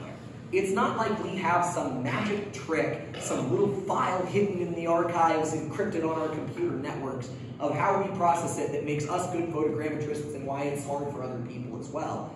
It's about that workflow. Having a standardized workflow, how you integrate ground control and check shots, how you constantly check for errors, how you adjust those settings based on the site, based on the drone, based on the weather conditions, and admittedly getting trained on photogrammetry. I forget if I have a slide in here or not, but there is, it's called the ASPRS, the American Society for Photogrammetry and Remote Sensing. It's a national organization, they're a nonprofit, they've been around forever, like 60 years or something, that we are just big proponents of. If you ever want to learn more and get trained on photogrammetry, going to asprs.org is a really, really great way to do that. Gosh, I'm looking on here. I don't think I do actually have the slides for software. As far as photogrammetry software goes, like I mentioned, we are powered by Pix4D, The second most popular software out there is actually, unfortunately, Aerotas is the company that does it. Metashape, or formerly Photoscan. We don't recommend them because they are a Russian company, so I would actually, just from a personal level, discourage anyone from ever purchasing any sort of Aerotas licenses. I apologize if that screws up your workflow, but that's just a little thing that I feel I have to say there. There are other solutions out there, like I said, Bentley Context Capture, Correlator 3D. Pix4D is the market leader as far as local processing software goes, but I strongly discourage anyone from buying Aerotas. So yeah, any questions on photogrammetry for anyone that has been doing it? I can talk about that for a while too, because it really is like a PhD level science. Guys didn't drink enough coffee yet. I got all the questions about drones and stuff. Then let's go into the next topic, which is going to be actually the lidar processing as well. So photogrammetry processing, you integrate your GCPs, work through the software, but lidar actually has a little bit of a different workflow. But the first step with lidar processing is actually going to be creating the point cloud itself. So when a lidar drone flies, the lidar sensor itself, all it is measuring is actually distance from the lidar sensor, or from the ground to the lidar sensor itself. In order to even get a point cloud, you actually have to process that data with the IMU that was on board, the RTK, the gimbal that's in between the RTK antenna, you have to PPK that, you have to put in your base station, blah, blah, blah. That is actually quite a technical process. It is typically going to be using a proprietary software for each individual hardware vendor. That whatever you buy your LiDAR hardware through, you will have to use their software in order to actually go from the true raw data into point cloud. DJI is the same there. It has a software called DJI Terra, which admittedly we don't really like, but you have to use it because it is proprietary. Same thing with other LiDAR vendors as well. I can discuss a little bit about the L1 because that is the DJI L1 sensor, because that is the most common LiDAR sensor out there. And going through next is going to be the GNSS and the IMU. GNSS is obviously your GPS data. IMU, for those that aren't familiar, is going to be your inertial measurement unit. That is actually the sensor on the drone that measures the roll, pitch, yaw, as well as the XYZ movement, and processing all of that together. Again, it's dependent on the hardware you use. These are what some of the files look like for a DJI one and DJI Terra. And that is what then gets you into an actual point cloud. Once we get into the point cloud, it's still going to be a raw point cloud. Raw in the sense that it's not classified. It has no idea the difference between trees or ground. It may or may not be even colorized based on how the pre-processing was done there. Fun fact about LiDAR, for those that aren't familiar, LiDAR itself actually operates in a wavelength that is invisible to the human eye. It is not colorized because it is not a color. It operates in something that is outside of the visible spectrum of color altogether, which is kind of cool, I think. It's also part of why it's safe, is because if it shines in your eye is actually opaque. That wavelength of light can't even shine through your eye. Just kind of cool tech, I thought. But that means that LiDAR point clouds are inherently uncolorized. They are going to be in black and white. They have other data in there, like intensity and whatnot, but there is no color. Any color in a point cloud is going to act in a LiDAR point cloud, is going to come from an image sensor. And again, these drones typically fly with cameras as well, but there's an image sensor or some sort of color sensor that is on the payload in addition to the LiDAR sensor, and they combine them. What this actually means from a practical processing standpoint is that the color on your point cloud is of lower accuracy than the actual LiDAR points itself, which is very fascinating because it means that the XY, the horizontal accuracy of the color on your LiDAR point cloud is not going to be as good as on photogrammetry. This is why we're talking about, or why I mentioned before, photogrammetry remains more accurate, particularly horizontally in X and Y directions, partly because LiDAR imagery, LiDAR colorization is really bad at seeing things like paint stripes perfectly. For those that want to get into the details, yes, you can use intensity colorization as well, but I'm getting a little bit ahead of myself. That's even just getting to the point cloud itself. The next step is actually aligning all of your slots. In LiDAR, that means each time you fly, sometimes depending on how you have done your post-processing, again, this is a little bit dependent on exactly which hardware workload you use, your individual swaths might be off. So here's some examples in profile of 2 different LiDAR flights, maybe taken a day apart, that don't exactly line up properly with one another. It is worth noting that you should be aware of multiple types of shifts. Not always is it just X, Y. Sometimes there's a little rotation depending on the hardware sensor out there. But it's something just to be aware of. There's a lot of software out there as well for aligning it. If you have very good GNSS processing in the first step, you actually shouldn't have to do this. This has become much less of a problem, admittedly, with modern LiDAR projects, that the swath-to-swath alignment has gotten just much more reliable. You also have to georeference it. Remember when I was talking with RTK photogrammetry that pure RTK data is not enough, that we recommend ground control? Well, the same holds true with LiDAR data as well. You want to localize your project using ground control points, both for check data as well as just getting it to your project site. I don't know about you guys, how often your projects are absolute, true, exact, pure 983 versus how often you either have a fully local coordinate system, 5,000, 5,000, or you just set up and localize over a single point and you want your point cloud to match up. Having ground control is a really critical part of that workflow, again, just to make sure everything matches up. But it can be pretty tricky. This is what I was saying before with colorized point cloud. This is the colorized point cloud, and there's your raw LiDAR point cloud. This was actually a fun screenshot to take, because I promise you, I actually took the time to make sure that this wasn't a random point cloud. This actually is the exact same point on the ground as that one. Can't tell, but that's kind of the thing. You can see your ground control point clearly in the colorized photogrammetric point cloud, but you can't see it in the raw LiDAR point cloud as well. So you often have to use different tricks. Tricks like intensity, tricks like colorization, tricks like aligning it based off of visible 3D points. If you have buildings, the peak of a building, aligning it that way. But there still is, especially if you are doing any sort of horizontal translations, vertically this data is going to be perfectly accurate because you can, not perfectly, but very, very, very accurate because you can bring the point cloud up or down, but you're often going to have usually a couple tenths of a foot of horizontal error on the final LiDAR point cloud is something that we see often because it is so much harder to horizontally shift it to that perfect level.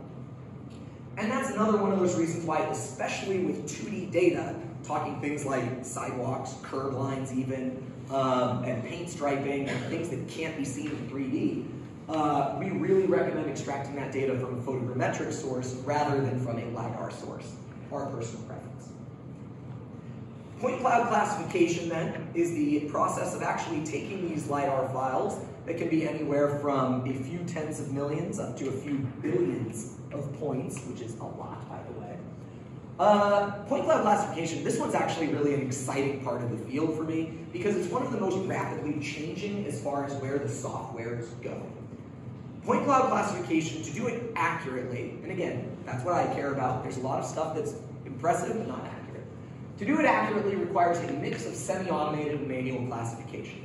Semi-automated means that there are algorithms that try and pick out, okay, that's a tree, that's a building, that's a power line, and that's the ground. Those are very good, but they are not perfect. They require some manual classification to manually fix it, make sure that it didn't say that something was a tree when it was actually a power line, or vice versa. Same thing with vegetation. It's actually really tricky to tell what is ground and what isn't. And I'll give you an interesting example of part of why software struggles with this is there's a lot of times where a human judgment is absolutely necessary to even call something right. If you see a 10-foot high pile of debris on a project site, say it's on a construction site, do you call that part of the ground or not? Well, it kind of depends with what you're surveying for. If you're actually trying to see what's the volume of debris, how much stuff is there on the site, well then maybe you need to classify them as different things. Maybe it's a pile of rocks that's been there for decades and you actually do need to mark it as ground. A human can typically look at that and say, oh, well, yeah, that's very clearly just a car with a car cover over it, and so it's non-ground, I can ignore it and draw a flat line underneath it, or interpolate a line underneath it. It's very easy for a human to pick that out, but computers have an almost impossible time of saying, oh, that's a car with a car cover over it, or oh, that's a hill. It's really interesting how good people are at doing this sort of thing, and how much of a struggle that is to get it perfectly with these semi-automated solutions. And I say that not to knock the semi-automated solutions, or not to say don't use them. In fact, you should use them, but then you should have a human take a look at it to fix these things, and then they get better in skill to be able to change it, to adjust everything as well. Same thing with even power lines. This is obviously for a power line corridor. LiDAR is really, really good at power line corridors and power line surveys in a way that photogrammetry isn't. So if any of your clients ever actually need to use PLS CAD or any of these power line things, LiDAR is going to be the solution for you there. But once again, it kind of takes a human to accurately classify it. A lot of these can get very good ideas of where which one the power lines are, but particularly with attachment points or shield wires or things like that, it gets a little bit dicey. But overall, this is the part that I think is going to be changing the most over the next, 2 to 5 years, because there's just a lot of money being invested in here, a lot of new softwares, partly just driven by the fact that the cost of LiDAR have come down, so it's no longer a research project. There's now more demand for LiDAR processing, so companies are building newer LiDAR processing options out there. It's pretty exciting. As far as which point cloud classification software to use, people say, oh, which one do you guys use? Well, much like some of the other autopilot stuff, there really is no magic bullet. These are 5 of the most common LiDAR processing softwares out there. I should point out this is by no means a fully exhaustive list. Quite frankly, if you are already operating in any one of these ecosystems, my recommendation for software would be to stay within it. They all typically have long learning curves, expensive licenses, and it's not like, oh, if you're using Global Mapper, oh, clearly you just need to buy a TBC license. I'm sorry if there are any software vendors in the room and I'm hurting your sales by saying that spending $20,000 on a new software won't change the world. But yeah, they're all pretty comparable. We actually internally use a mix of Global Mapper and TerraSolid. We have licenses to some of the other ones. Those are probably the most common ones though. But really they all do a decent enough job. Some are better at some things, others are better at others better. No magic bullet in software there. As far as classifying and filtering your data, that's what these softwares are typically going to be for, is actually for moving the surface vegetation. But as great as LiDAR is at actually penetrating vegetation, getting out good ground surfaces, it's not perfect. You gotta be aware that there are gonna be gaps. So this is another profile view of a hill. This is with automated point cloud classification run on it. So you can see it's pretty good at detecting these ground shots. I think orange it thought was like structures or something. You can see there's some orange down there, in addition to the green vegetation. It's also always interesting to see that there are gaps. Even though this is vegetation, this isn't like a building, this is going to be a very, very dense bush of some form that was dense enough that the LiDAR was not able to penetrate, see between the gaps of the leaves. It's also an interesting technological note for anyone that isn't familiar. LiDAR is often talked about, and even I use the phrasing that it is able to penetrate vegetation. That's not exactly accurate. The laser can't go through a leaf. The laser cannot actually see through something that light can't go through. But the laser does shine hundreds of thousands of points to the point where it is able to find tiny little gaps in between the leaves. And it just means that single gap that it can go through and receive a light bounce back. And we call that vegetation penetration.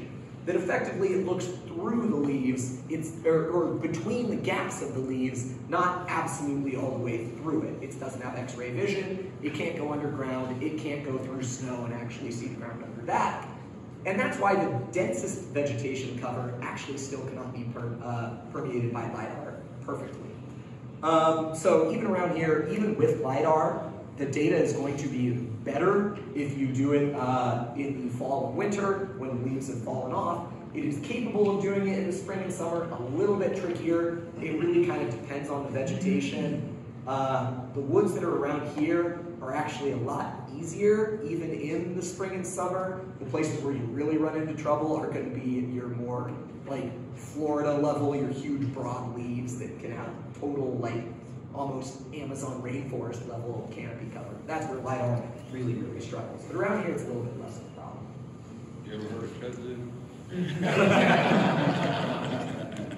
Correct. I can see. Yeah, kudzu's pretty darn dense. And then the other thing with LiDAR point cloud classification, buildings, power lines, objects, and vegetation. Remember I said before that good workflow is worth a lot more than good software? The number one way to save time in terms of point cloud classification is deciding what is worth the time to classify. If you are doing a topo surface, then you do not care whether something is a tree, a building, a power pole, a communications pole, a power line, or any other number of things. You care about ground or not ground. If that's what you care about, don't waste your time and money classifying things that you don't care about. You should start by asking yourself, is it worth the time and getting only what you need and then getting out? That's one of the very common traps that I see is people want to take a point cloud, give it off to a LiDAR tech and say, classify this point cloud. And they're going to spend so much time on things like power lines and buildings and stuff like that that don't matter because you don't care about that. Ground and not ground is typically, when you're doing LiDAR processing, the majority of projects, that's all you care about. Ground and not ground, right? Even most topo projects, you don't care about dirt versus roadway. Some you do, and when you do, you should be classifying those. But the first step to saving time is to make sure that you ask yourself, is it worth the time? And also worth noting, a lot of these algorithmic things, they have a lot of false positives on all of this. They'll call it a building, it's not actually a building. So that's with LiDAR classification, at least some of the softwares to get into it. Also important thing that I want to talk about next as we do get into more of the line work extraction is this concept of measuring and certifying accuracy. Now this part is going to apply to both photogrammetry and LiDAR. Accuracy is important. I've talked about accuracy a lot. I've said you should be expecting around 1/10 of a foot accuracy. But I haven't until this point actually defined what I mean by accuracy. There actually are a number of different definitions for what 1/10 of a foot accuracy actually could mean. Well, everyone said, or not everyone, a lot of people say survey grade accuracy. There is no single definition of what survey grade accuracy actually means. Some of you who have been around for a while may be familiar with the National Map Accuracy Standards, a very easy to use way that was used for the longest amount of time for topo surveys for the government that were a little bit older because it didn't require any complex mathematics or anything, and it lacks the nuance of more modern standards. Just calling something a 95% confidence interval, measuring the RMSE of the ground control points. This one is actually one of the most dangerous, by the way. When we're talking about photogrammetry, Pix4D, for example, has, when you enter in your ground control points, it has the RMSE of those ground control points. The RMSE is root mean squared error. It's a measure of statistical accuracy of the ground control points. And you might process it, and it comes out to 0.003 of a foot or something. That does not mean that your project has an accuracy in the thousandths of a foot. The accuracy of the GCPs is kind of a misleading metric. What you really ought to care about is the RMSE of independent checkpoints. This is going to be the gold standard nowadays. Let me see if I have a document, so I'll talk a little bit more about that in just a second. But know the difference between a ground control point, which is what was actually integrated into the project, versus an independent check shot, which is only used to verify accuracy. That's your gold standard to actually know accuracy. Accuracy for a drone survey is typically going to be on the order of magnitude of about 1/10 of a foot. The best we have ever seen reliably by any drone platform is about 5 to 700ths of a foot is really the best you could ever expect out of a drone. But right around 1/10 of a foot is the better assumption for the best accuracy capable from a drone reliably.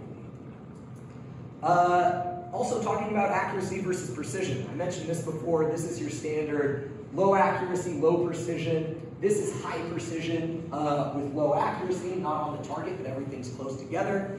This is actually what usually happens when people fly with RTK drones that have not been set up over a known point or you haven't gotten an Opus solution or something like that. Drones can get very, very high precision with very little planning, but to get that accuracy, typically that comes from either an Opus solution or from using ground control at the end.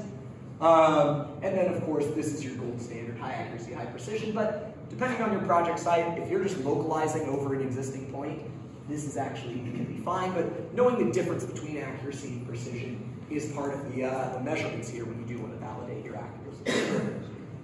Now, for anyone that is a little bit of a technological masochist, the gold standard document for accuracy is the ASPRS Positional Accuracy Standards for Digital Geospatial Data.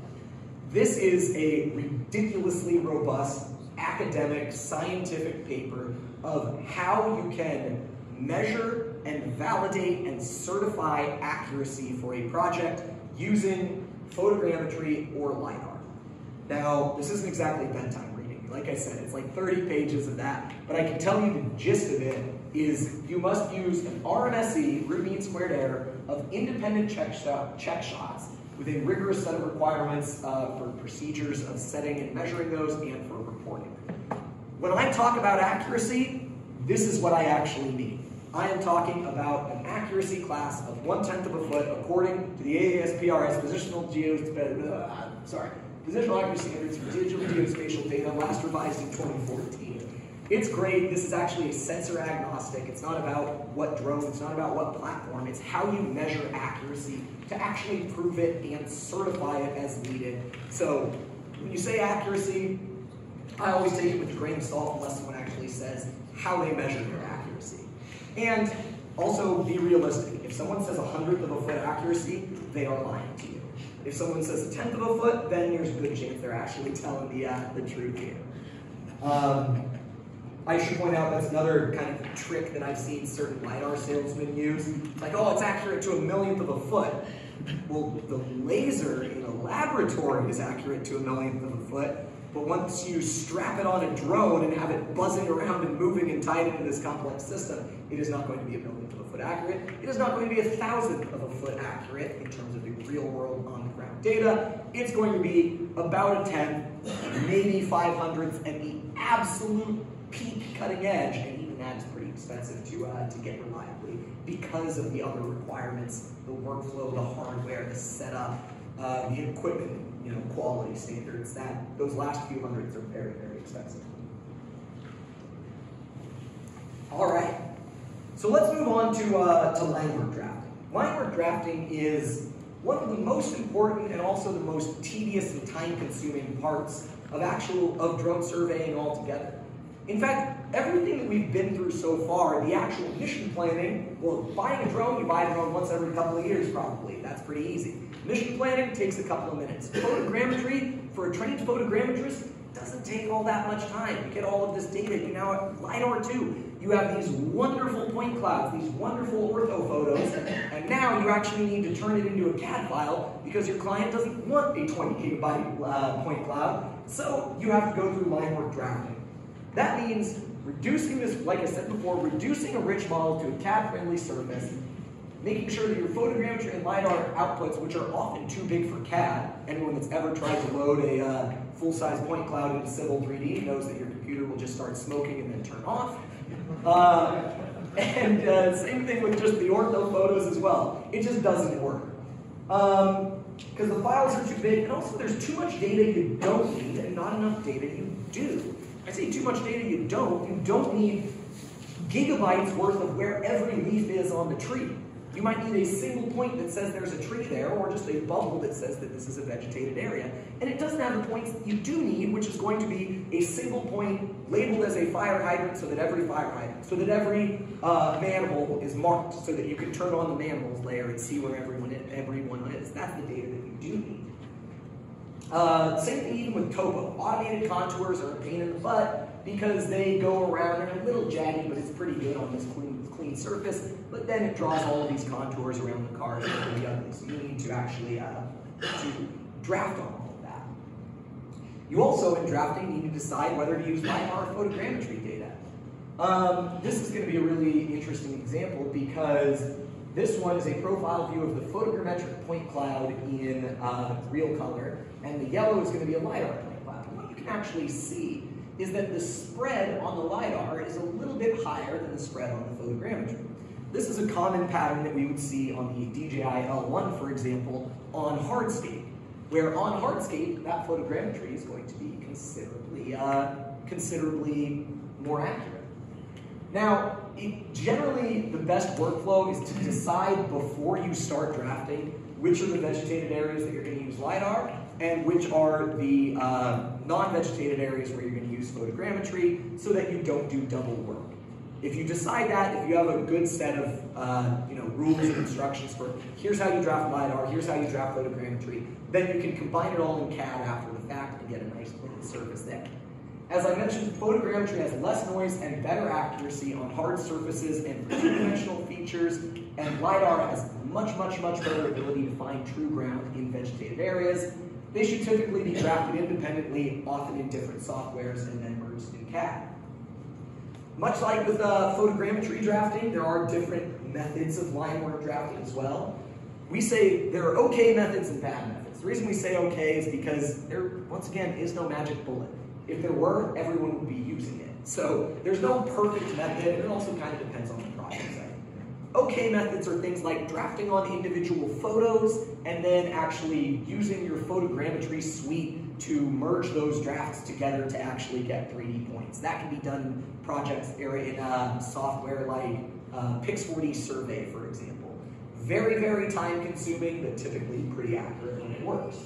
You can actually draft directly on the ortho photo as well. Throw the ortho photo into a GIS application, extract your 2D features by just drawing points and polylines.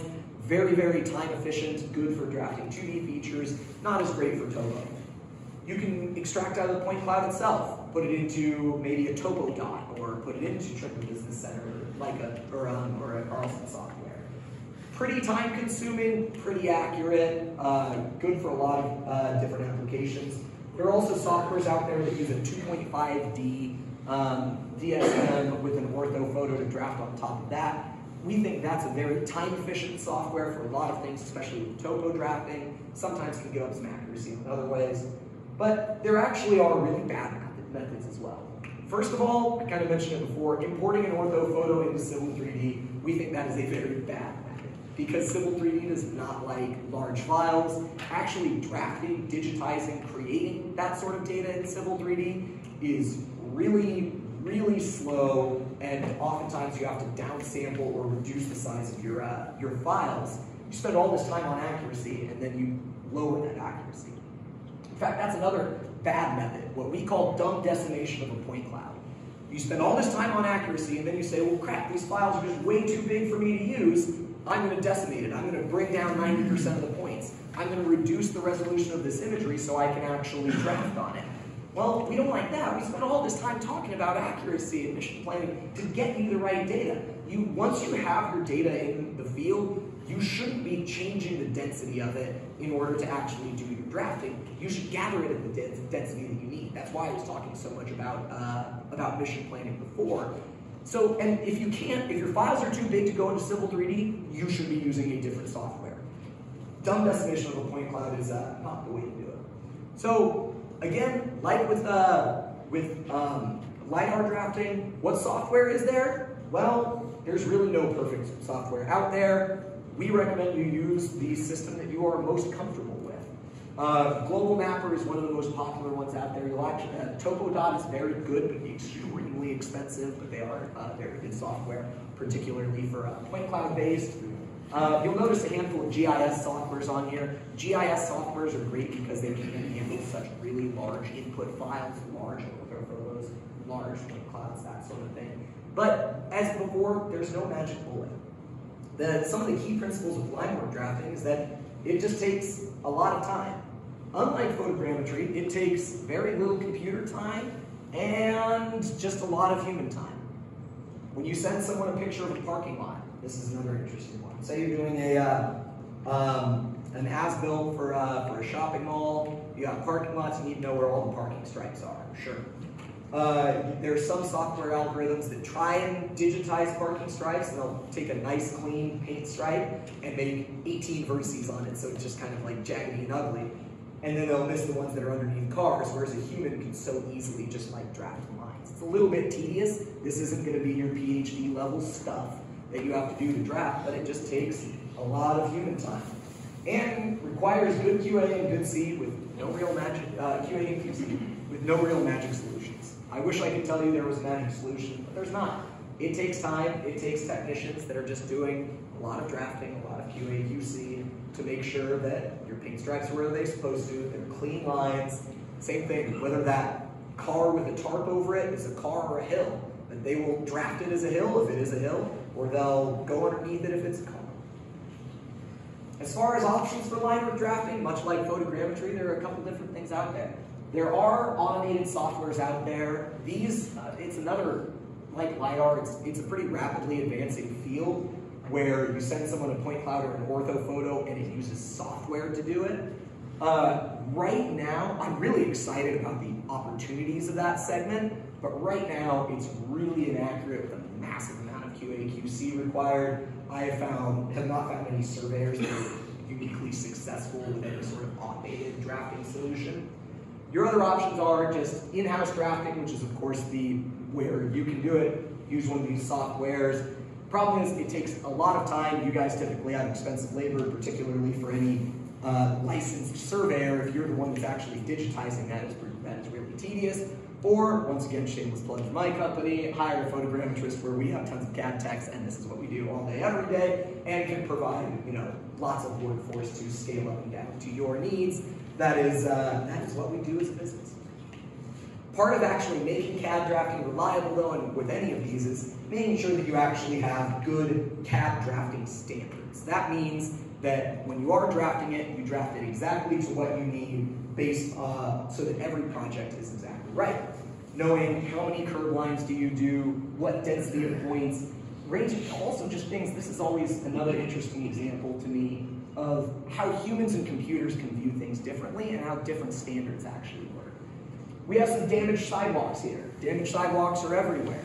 How do you draft it?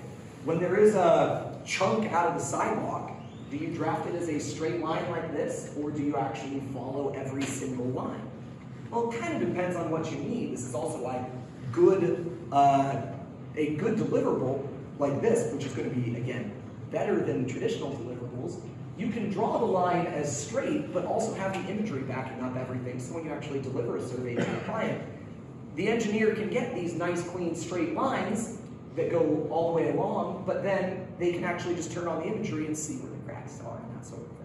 That's a very difficult thing for a computer to do, is to see where the cracks are and be able to interpolate a straight line. Same thing with this, drawing a line underneath the trees, interpolating with very high confidence, something super easy for a human to do, so easy for a human to do, and very, very, very challenging for a software to do reliably, especially at a survey grade, where if you're doing a road and there's just a tree overhang, it's so easy for a human to do it.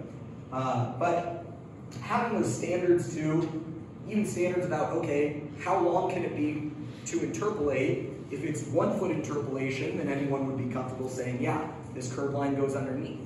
If it's 10 feet, maybe 20 feet, maybe 30 feet of vegetation covering up the curve, when do you turn it from a solid line into a dashed line that says that this was obscured? You wouldn't make a dashed line for 1 foot, that'd be kind of impractical. 30 feet, sure. And at what point do you then maybe bubble it out and say, nope, we need LiDAR data to make sure that it's there? It's other stuff, part of these standards, that we have really robust standards. And also, if you're interested, actually, go to our website at aerotas.com. We publish our standards. They are not paywalled. You don't need to enter any information for that. If you want good line work drafting standards, they're available on our website free of charge. You are more than free to look at them. Because it includes things like using a human's judgment to say, hey, I see that there are power poles every 150 feet. And then there's a gap here where there's a 300-foot stretch without any power poles. I bet there's going to be a power pole there that for some reason was obscured from the system. And they look closer, maybe look for different signs of shadows, for something that may have been missed from the photogrammetry, something missed from the flight pattern, so that you can actually mark those. Those are the types of things that are really important in your standards and in the training of your CAD techs to say, hey, look for these types of patterns, and go from there and draft it. That way, not only can you mark what's there, you can mark, hey, this area might need a little bit more research into it. Or there's a huge amount of vegetation where you think there might be a utility box or a drain. Something like that. Very, very easy for humans to do. I love the stories of even seeing the different CAD standards across different companies. For example, we have one client we work with that was adamant that we mark every single dumpster that was there. Usually a dumpster, kind of like a car. We actually ignore them. We just, when we're doing the drafting, we don't mark cars that park there, for example. Same thing with those, little 8-foot wide dumpsters or whatever, we don't mark them. And they said we absolutely must, and it was based on their own story where they were surveying a site and there was a dumpster somewhere and they found out after the fact that there was a catch basin or a manhole or something underneath the dumpster, and they got absolutely hammered by the client because their drawing said there wasn't anything there. And so they want their dumpsters marked, and you say, fine, we'll mark all your dumpsters. But this is also a great example of just one of those benefits of drone photogrammetry as well, that now when you deliver it, the dumpster might not be marked, but the instant you pull up that CAD file, you can actually see it in there. You can see that there was a dumpster, that there was a car there. It tells a visual story, retains all of this really valuable information. So this is line work drafting, but the imagery is important, and then I've been talking about this, right? Getting it into CAD so that you can actually see it, so that you can actually use it. So how do you do that? Because I was also mentioning how miserable it is getting the ortho photo into Civil 3D. Well, the way to do that is this step that we call CAD finishing. Once you've taken all that time, all that labor to actually draft, extract your topo points, extract your break lines, your curve lines, etc., how do you get it all into CAD in a useful way? And how do you turn it into this? Because like I said, this is just a single PDF that is printed, surveyed. In fact, this is probably a 5 megabyte file, which means that this imagery that's in the background is not going to be the full resolution 2 gigabyte orthophoto because it doesn't need to be. When you're actually working in CAD, your final deliverable does not then need to be absolute pixel perfect because you're not using it for drafting, you're using it for site context so that you can see, even from this ridiculous resolution, where there are cars parked and things so easily. And this is on a projector that's ever so slightly out of focus. Don't worry, I'm not knocking IT guys, no projector. But CAD finishing is things like merging your field shots. So you do have topo points, break lines, paint striping, edge of pavement, curves. I say occasionally because anyone that's worked with drone data has found that with photogrammetry and lidar both, all curves kind of turn into rounded curves. So it actually takes a skilled drafting tech to draw those curve lines and then do offsets to actually make your 4 curve lines proper. The drone itself, even with lidar, is typically going to be a rounded curve. Actually, I'll talk about curve lines for another second because that's it's pretty valuable. When people say, oh, I need lidar because I need the curve lines to be sharp in drone photogrammetry, it just doesn't give me a sharp curve line. Well, drone lidar doesn't either, actually. Most people think that lidar will get them sharp curves because they are used to seeing terrestrial, ground-based lidar, mobile lidar, where the lidar scanner is stationary on the ground or maybe on a car, but like 20 or 30 or 40 feet away from the curve, and yes, that makes the curve look a lot sharper. When you attach the lidar sensor to a drone at 200 or 300 or 400 feet, that data is going to be a lot noisier and those curves come out as rounded curves. So no, drone-based lidar does not give you perfectly sharp curves in the point cloud that you can draft. It still gives you rounded curves, and it still takes a good drafting tech to be able to say, here's the back of curve, here's the edge of pavement, here's going to be the flow line and top of curve. Flow line and top of curve almost always need to be offset from one of the other curve lines when you are drafting them. You cannot draft it directly from the point cloud, you kind of need to follow it. Again, that's part of the not super complex, but very tedious stuff. So that's curve lines. They're one of the trickiest things to survey with drone data, actually. But then you do need to mix your field data. Boundary data, that's obviously not going to be seen from the drone. Building corners, we strongly recommend building corners because they are usually obscured by vegetation or from different angles. The actual corners of the buildings themselves should probably be down, depending on your accuracy needs. Monuments, ADA compliant areas where you need to have your wheelchair ramp that's absolute, 100th of a foot perfect, or obscured areas. You then need to merge in that photogrammetry and lidar data. This is one where you can start to see actually you have topo points on hardscape that are going to be photogrammetrically derived, the paint striping that's going to be photogrammetry derived, and then in here we've got a whole bunch of woods that are all going to be with topo shots based off of the lidar data. What you'll notice here actually is, if you look at the spacing, those are going to be 10, 15 foot shot spacing on the topo points that we use from LiDAR. Now, LiDAR takes data that's way denser than that. In fact, it is capable of taking literally hundreds of thousands of points per square meter.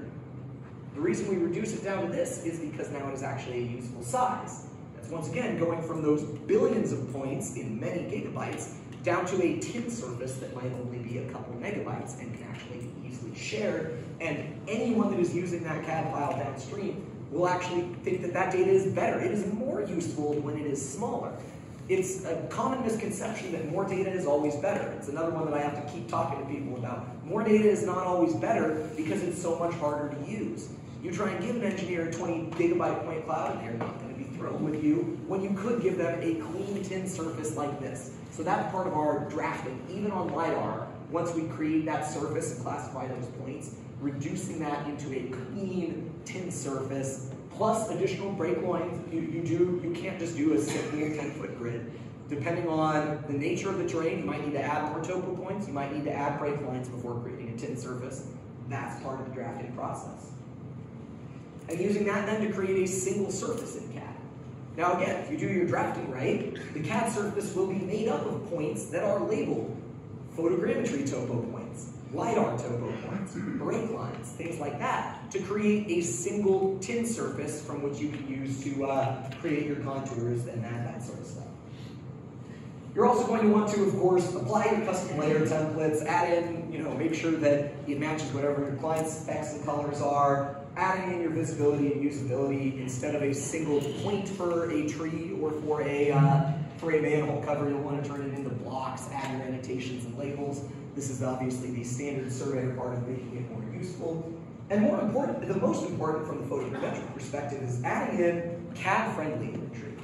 Now, this is the tricky part of, you have this giant ortho photo, you kind of want all of that detail, but if you keep all of that detail, then you can't actually send it and it'll blow up CAD and it won't actually work that well. We are huge proponents of having CAD-friendly imagery in everything that you do, where you can actually use advanced compression algorithms, for those of you that have heard of either Mr. Sid or ECW, things like that. That is what we typically like, to actually compress the ortho photo down to usually less than a few hundred megabytes is the Goldilocks zone for getting something that is easy enough to transport with high enough quality that you can actually still get good site context. And it's optimized for context and printing. It's not drafting. We don't recommend drafting, like that, the raw line work drafting phase. We recommend using the full resolution data for when you are drafting. But when you get it into CAD, having a CAD-friendly version that is optimized for context and printing to actually back up your ortho photo. And that's what it should be, so that basically the final survey looks the same whether made conventionally or with a drone. And we are running out of time here, so I'm just going to kind of wrap everything up, and then I'll gladly open it up for questions as well. But to go back to what I started with, right? If your drone program isn't saving you time and money, then it isn't working. Every part of this presentation, you've probably seen there are places that I could go deeper, that we could get more technologically advanced, that there are all of these different nuances. There's all of this long tail of questions and metrics and things that you could do to, well, what about this case, what about this case, what about this case?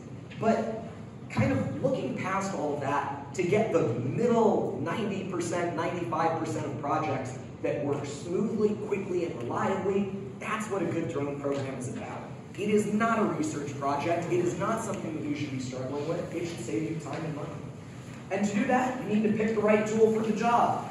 Whether it's a total station or GPS or the drone, you need to make sure that the tool matches the project that you're doing. You should utilize a complete workflow as well. You should absolutely be mission planning, collecting your data, and running through these discrete steps. If you want to call them something else, be my guest. And again, shameless plug, this is also what we do with the business. If you're interested in starting a drone program, or you want to see what we can do with drone data and see if we might be a help for you, we do line work. Our professional photogrammetrists and CAD techs create survey-grade CAD files from your drone data. It's all per project, no monthly pricing, blah, blah, blah. That is literally what we do, is drone data processing for land surveyors and several. And lastly, before I close, we did do, as I mentioned earlier, a video recording of this. So if you would like a copy of the video, if you would like a copy of the slides, please shoot me an email to logan@aerotas.com or drop your card off with me. I would be more than happy to be in touch and give you the information, as well as if you want a free demo project, we'd be happy to process some data for you guys free of charge. And with that, thank you so much for having me here. I'm glad to be here, and I will open it up for any questions, and I'll be here for anyone else that has any